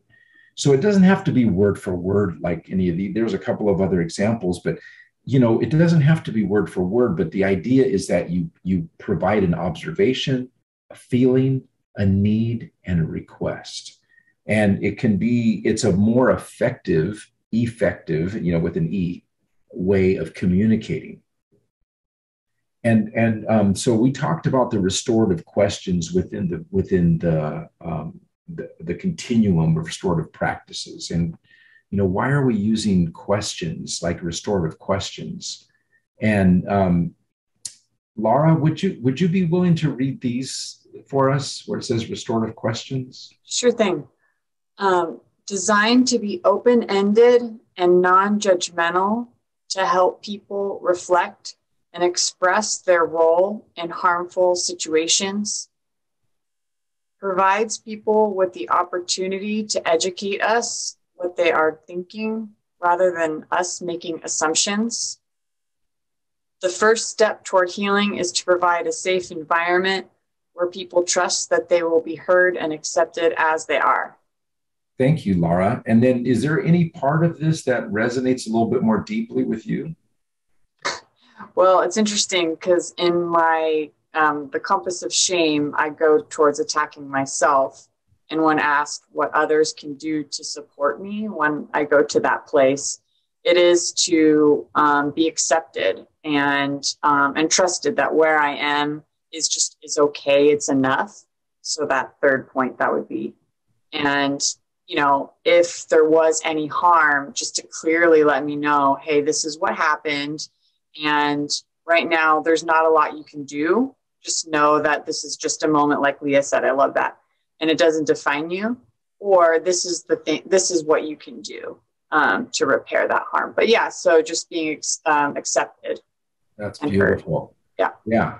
And what's cool is oftentimes, somebody does something wrong. We want to tell them first, like the way we kind of judge them in some ways. But this is saying, wait, first just ask questions so you can learn more rather than assuming that you know the whole thing, right? It's like and if you start with questions, you're actually going to be open to learning. If you start with kind of attacking kind of statements, you're going to shut them down, and you yourself are going to go into attack mode, which is going to shut you down. And so these are some of the restorative questions, right? So when your questions responding to challenging behavior, you don't have to ask these exact things word for word, but this is a guide. It's like a template. But many educators, and even today in the morning, I had educators telling me, yeah, I use these questions and they really help in my relationship with students. So it's what happened? What were you thinking of at the time? What have you thought about since? Who has been affected by what you've done? In what way? And what do you think you need to do to make things right? So you're giving them the chance to reflect and think about even themselves, how they might be able to restore the situation. And then this one's to help those who were harmed by others. So, what did you think when you realized what had happened? What impact has this incident had on you and others? What has been the hardest thing for you? And what do you think needs to happen to make things right? And, oftentimes when somebody's harmed, like in the schools, for example, the student who did the harm is brought in and they're punished, they're disciplined. Okay, and yet oftentimes the person who was harmed is never actually involved in being able to process what happened. One of the greatest things that I've seen about these questions is that when the two students are able to be brought together and they've been asked these questions, they've been prepped, and sometimes they wrote the answers out, and then they come together and then they read those questions, the answers back to the person who was harmed and the person who did the harm. And it gives them, like, for example, what I've seen, the people who were harmed, when they hear what that person was thinking and what they thought about since, that in itself almost seems like this restoring, healing process, because most of the time the people who are harmed are thinking it's going to happen again. Oh my God, they hate me. They're after me and stuff like that. But oftentimes it was something really different from what they were thinking. And this actually clarifies it for them. It's amazing in appropriate kinds of situations when you do this. It's really quite a restorative experience for everybody. So what we wanted to do was show you a video of, I'm going to stop the share for a moment here. We want to show you a video of a woman who goes into a prison. And this woman, obviously gender wise, she's obviously different, but if you look racially and you would think experientially, she's not going to be able to relate with them. But what I want you to see is how this woman, how well she connects with these prisoners, that she puts in a huge circle and then they go into a smaller circle indoors. And I really want you to see that this woman is strategic in the way she tries to connect with these men. And then I want you to listen to them, these men, as they report back how the experience with her, what it did with them and how it brought them together. So let me now share the screen again here.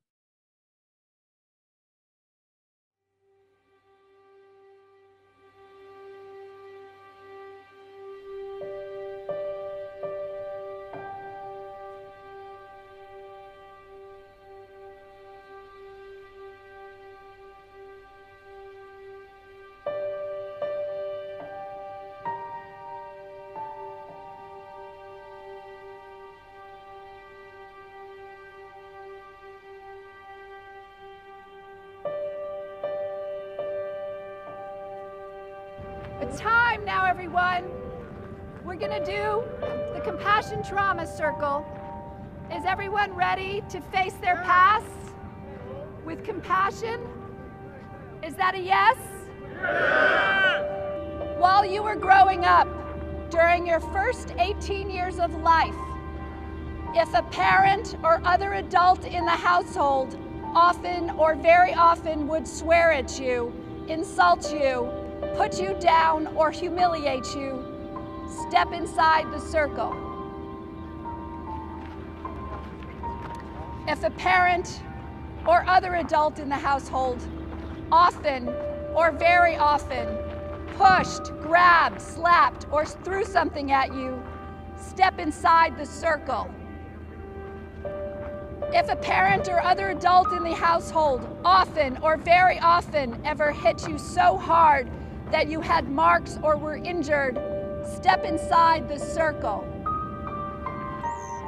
If you often felt that no one in your family loved you or thought you were important or special, step inside the circle. If your family lived in extreme poverty, step inside the circle.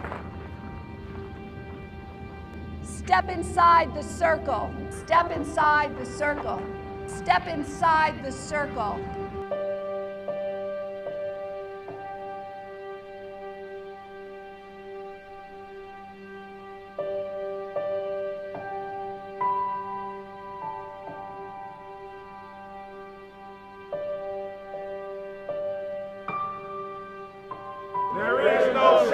There is no shame. There is no shame.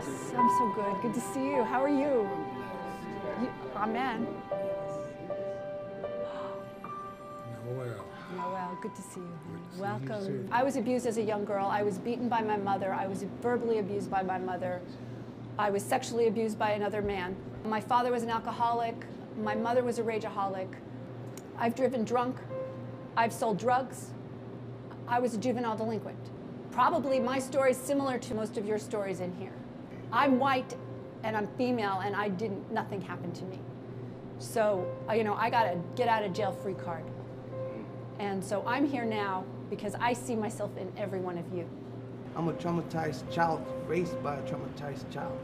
My mother was traumatized as well as her parents. Like he said, we wasn't born in the world of being evil people. My mother didn't want me. She hid her pregnancy, and she tried to flush me down the toilet. But as I learned about these things, I always asked myself what was wrong with me.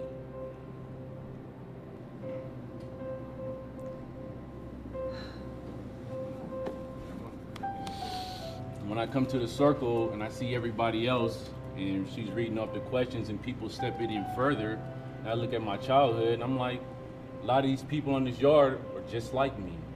There was one step I should have taken that I didn't take, and I saw some of my brothers and my friends take that step, and I felt like such a coward. I wasn't brave enough to be there with them when they took that step. And every round after that, I took the most difficult step. Our traumas kept us separated. We were all on the circumference, all standing apart. But once we began to acknowledge our traumas publicly, it brought us all closer together. In prison, you're not supposed to show your weaknesses in prison, though. But to want to do that, to walk in that circle like that, and to take each step forward was a reminder to ourselves that we still have a humanity and we worthy to be loved, though. Most people on the outside don't understand that we want to change so we can re-enter society better than what we left it. And I think one of the things that when you was yelling at no shame, and you had us yelling it out, it was freeing us too. And it was a point to where when I was looking at that and we was all looking at it in a circle, you can hear that echo, no shame. And that was very powerful, especially coming from a little lady like you. I'm 76 years old. I've seen a lot. I don't like talking. I like to meet people that understand what's happening without words. And you one of them. Today has been one of the best days I had in my whole entire entire life since I've been locked up these 40 years.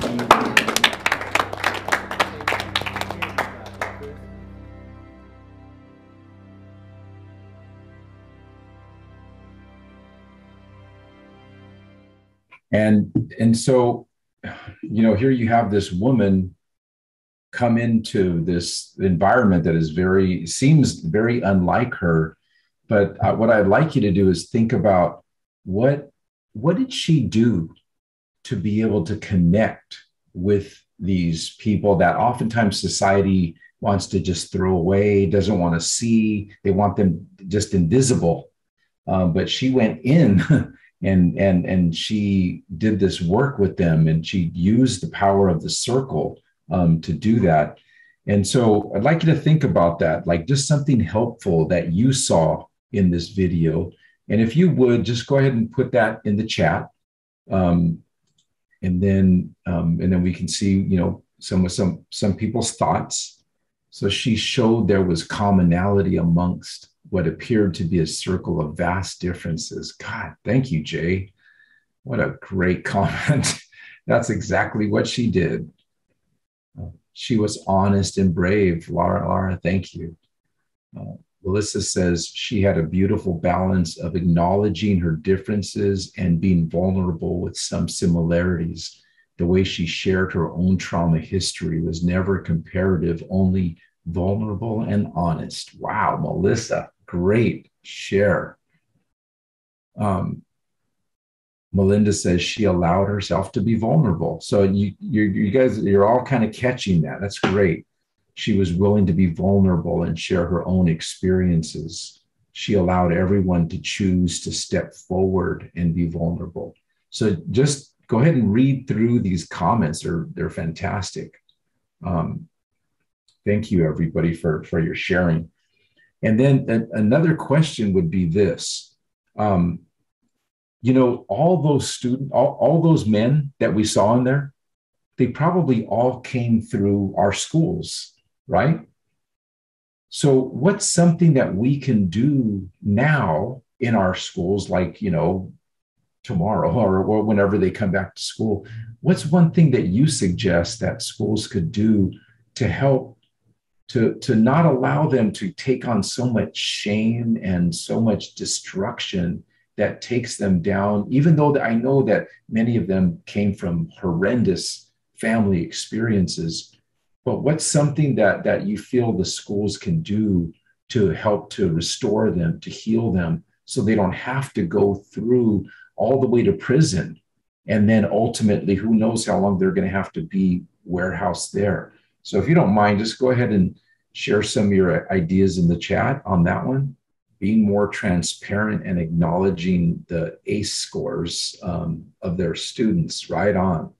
I completely agree with you in developing programs to support them. Thank you, Joshua.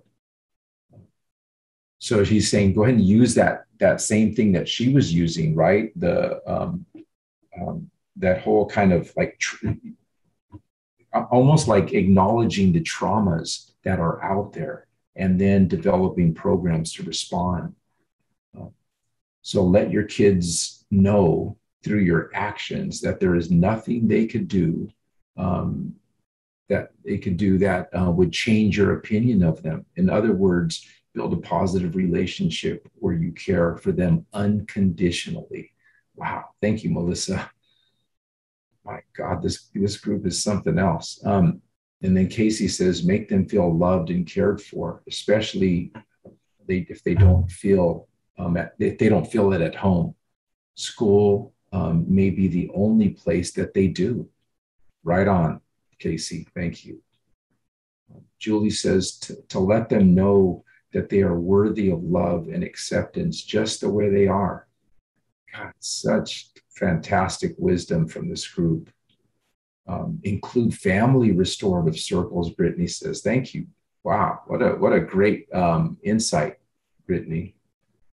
And Tamara says that social emotional learning, how important that is, right? To continue with that. Thank you. Our students need to know we all care about them and don't judge them. Thank you, Melinda.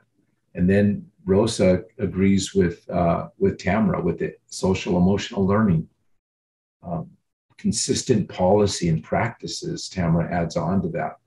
And Tara says, create a positive, loving community and safe space at school. It's everything you're all saying is just fantastic. Jay says consistency, transparency, open communication. These should all be like, I know you can't mandate all of this, but it should be like daily practice, right? In our schools. Everything you're saying, I'm going, man, this is like truly a healing community when you do the things that you're all saying, where even when people are coming from the most broken families where they felt demeaned and devalued in their own home, they can come to a school and they can go, I'm cared for. I'm accepted for who I am, even if my grades are the worst, right? Even if I'm not showing, oh, I'm, they're going to become the valedictorian or whatever, but it's like people are embraced for the human dignity that they truly have, that every human being has. Can you imagine if we did that? How powerful. I mean, how many of those men would not end up in prison, where they could actually discover their beauty, their wonder as a human being right at school through you, through me, right? That's the power of what we're talking about with restorative practices.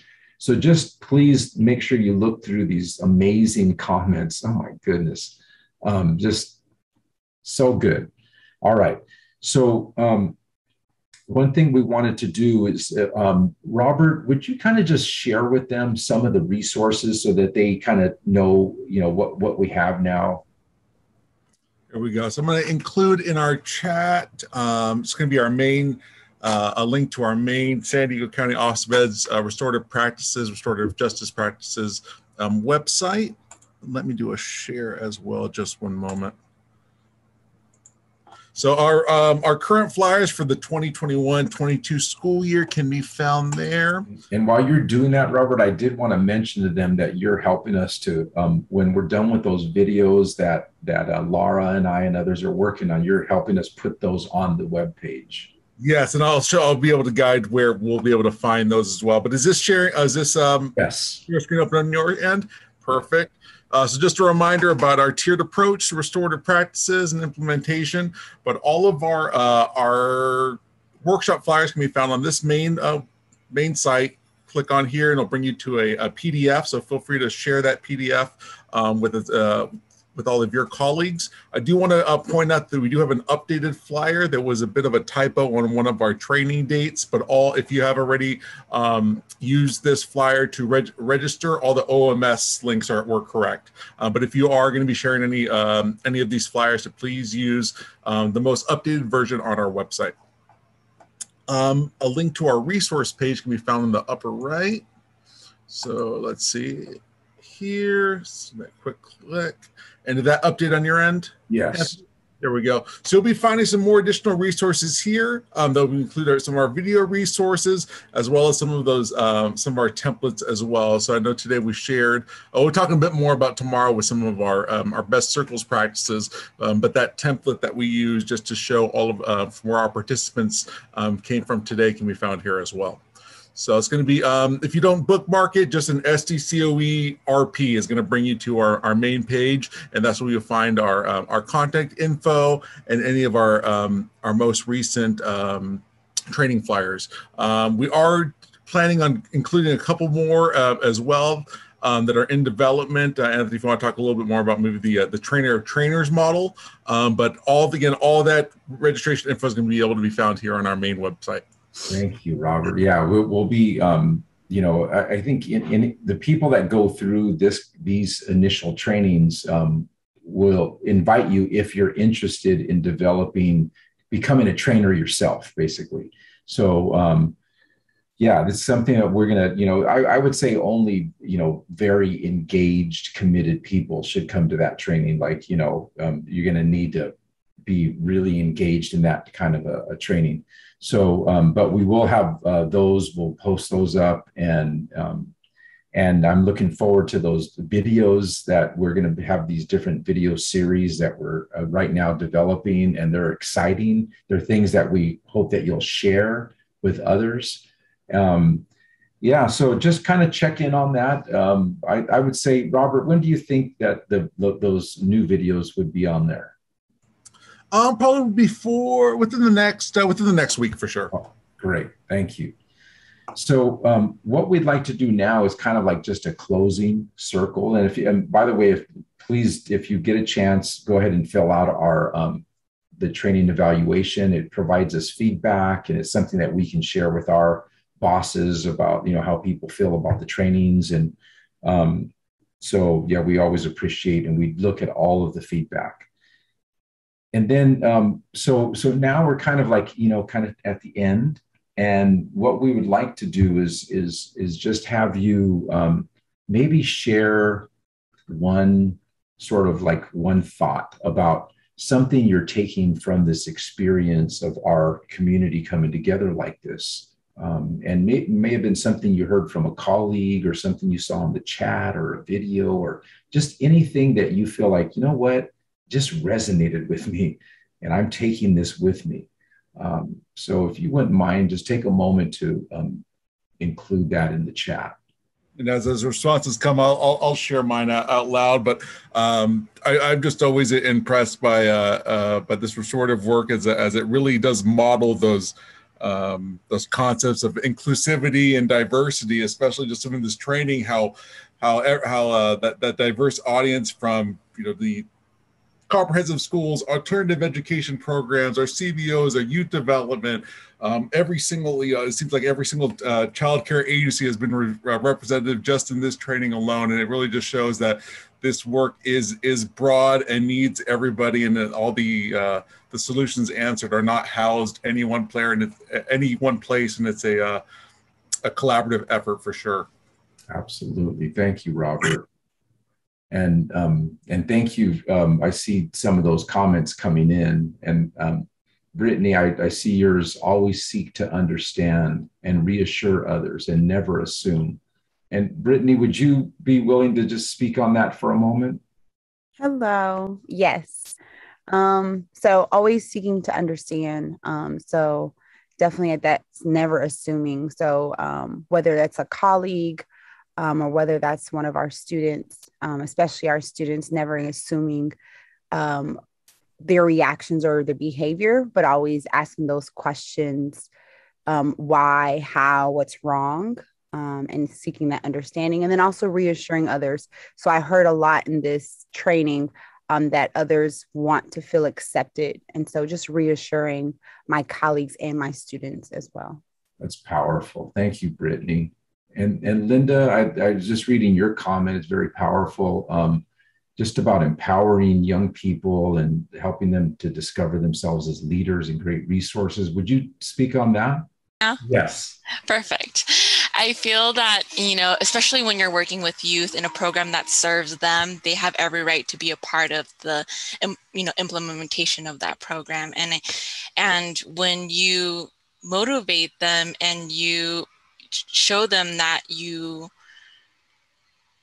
trust that they're, as the great resources that they feel further, empowered to do the work and to be a part of the community, because they feel like they belong in the community themselves. That's powerful. Yes. And I think that should be practiced throughout every classroom, every program that serves youth. I think, Linda, you're right on, because if they, like you said, if we empower them, they begin to see themselves as leaders, and then they actually will do the work, right? They will be the ones to restore and heal other young people.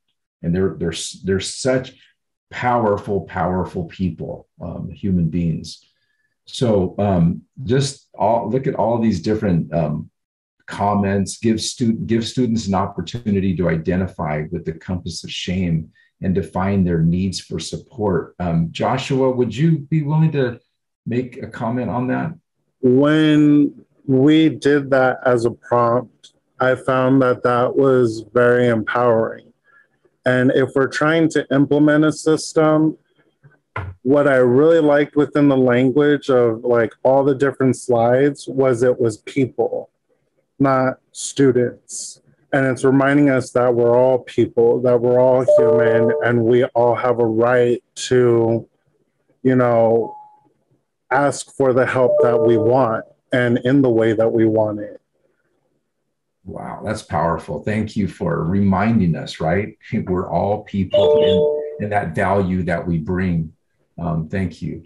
And then Julie, would you be willing to share that you said just a reminder that at every interaction, we have an opportunity to change someone's life for the better? I was thinking about, you know, starting with that video and then the first video we saw and then followed by the second video and just our interactions in our breakout rooms, even how just every opportunity we have when we come in contact with another human being is just an opportunity to choose to make their life better.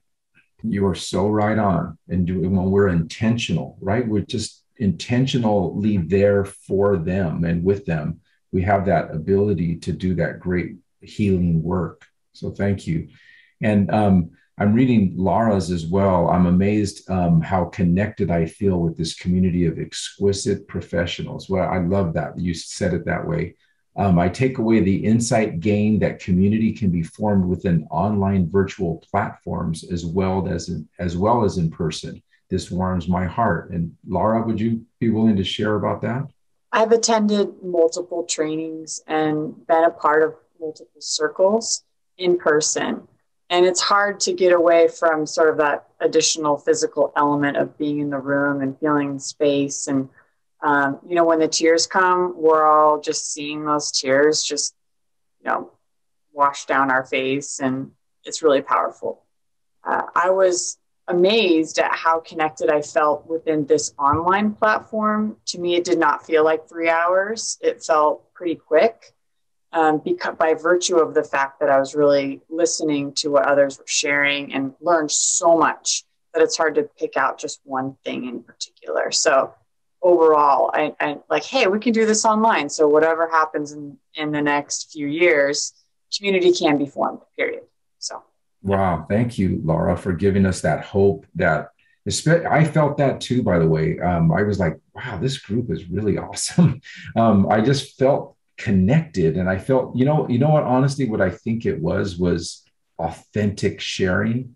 I could feel it. I could like literally feel it as I was reading comments, as I was listening to you all. I was like going, man, it's like really touching my heart. And that proved to me exactly what you just said, Laura, that even in this format, if we're authentic, human authenticity can be felt, right? If you just are willing to do that, open your heart and be real. And honestly, young people really respond to that. And many of you, even when you talked about those people who made a difference in your life, you kind of also talked about how authentic and giving and loving they were, right? And they changed your lives. They made you better human beings in some ways. So I just really, really appreciate all of it. I hope that, you will kind of take a quick scan of the great comments and we'll be sending you the chat and the PowerPoint and the resources. And I want to thank Robert for putting all that together for us. I mean, you're just amazing. Everything you're doing is like, I know he says I do the technical stuff, but he just makes it so much better. So thank you. So everybody have a great rest of your afternoon. We appreciate you all. Enjoyed every minute of it. Thank you.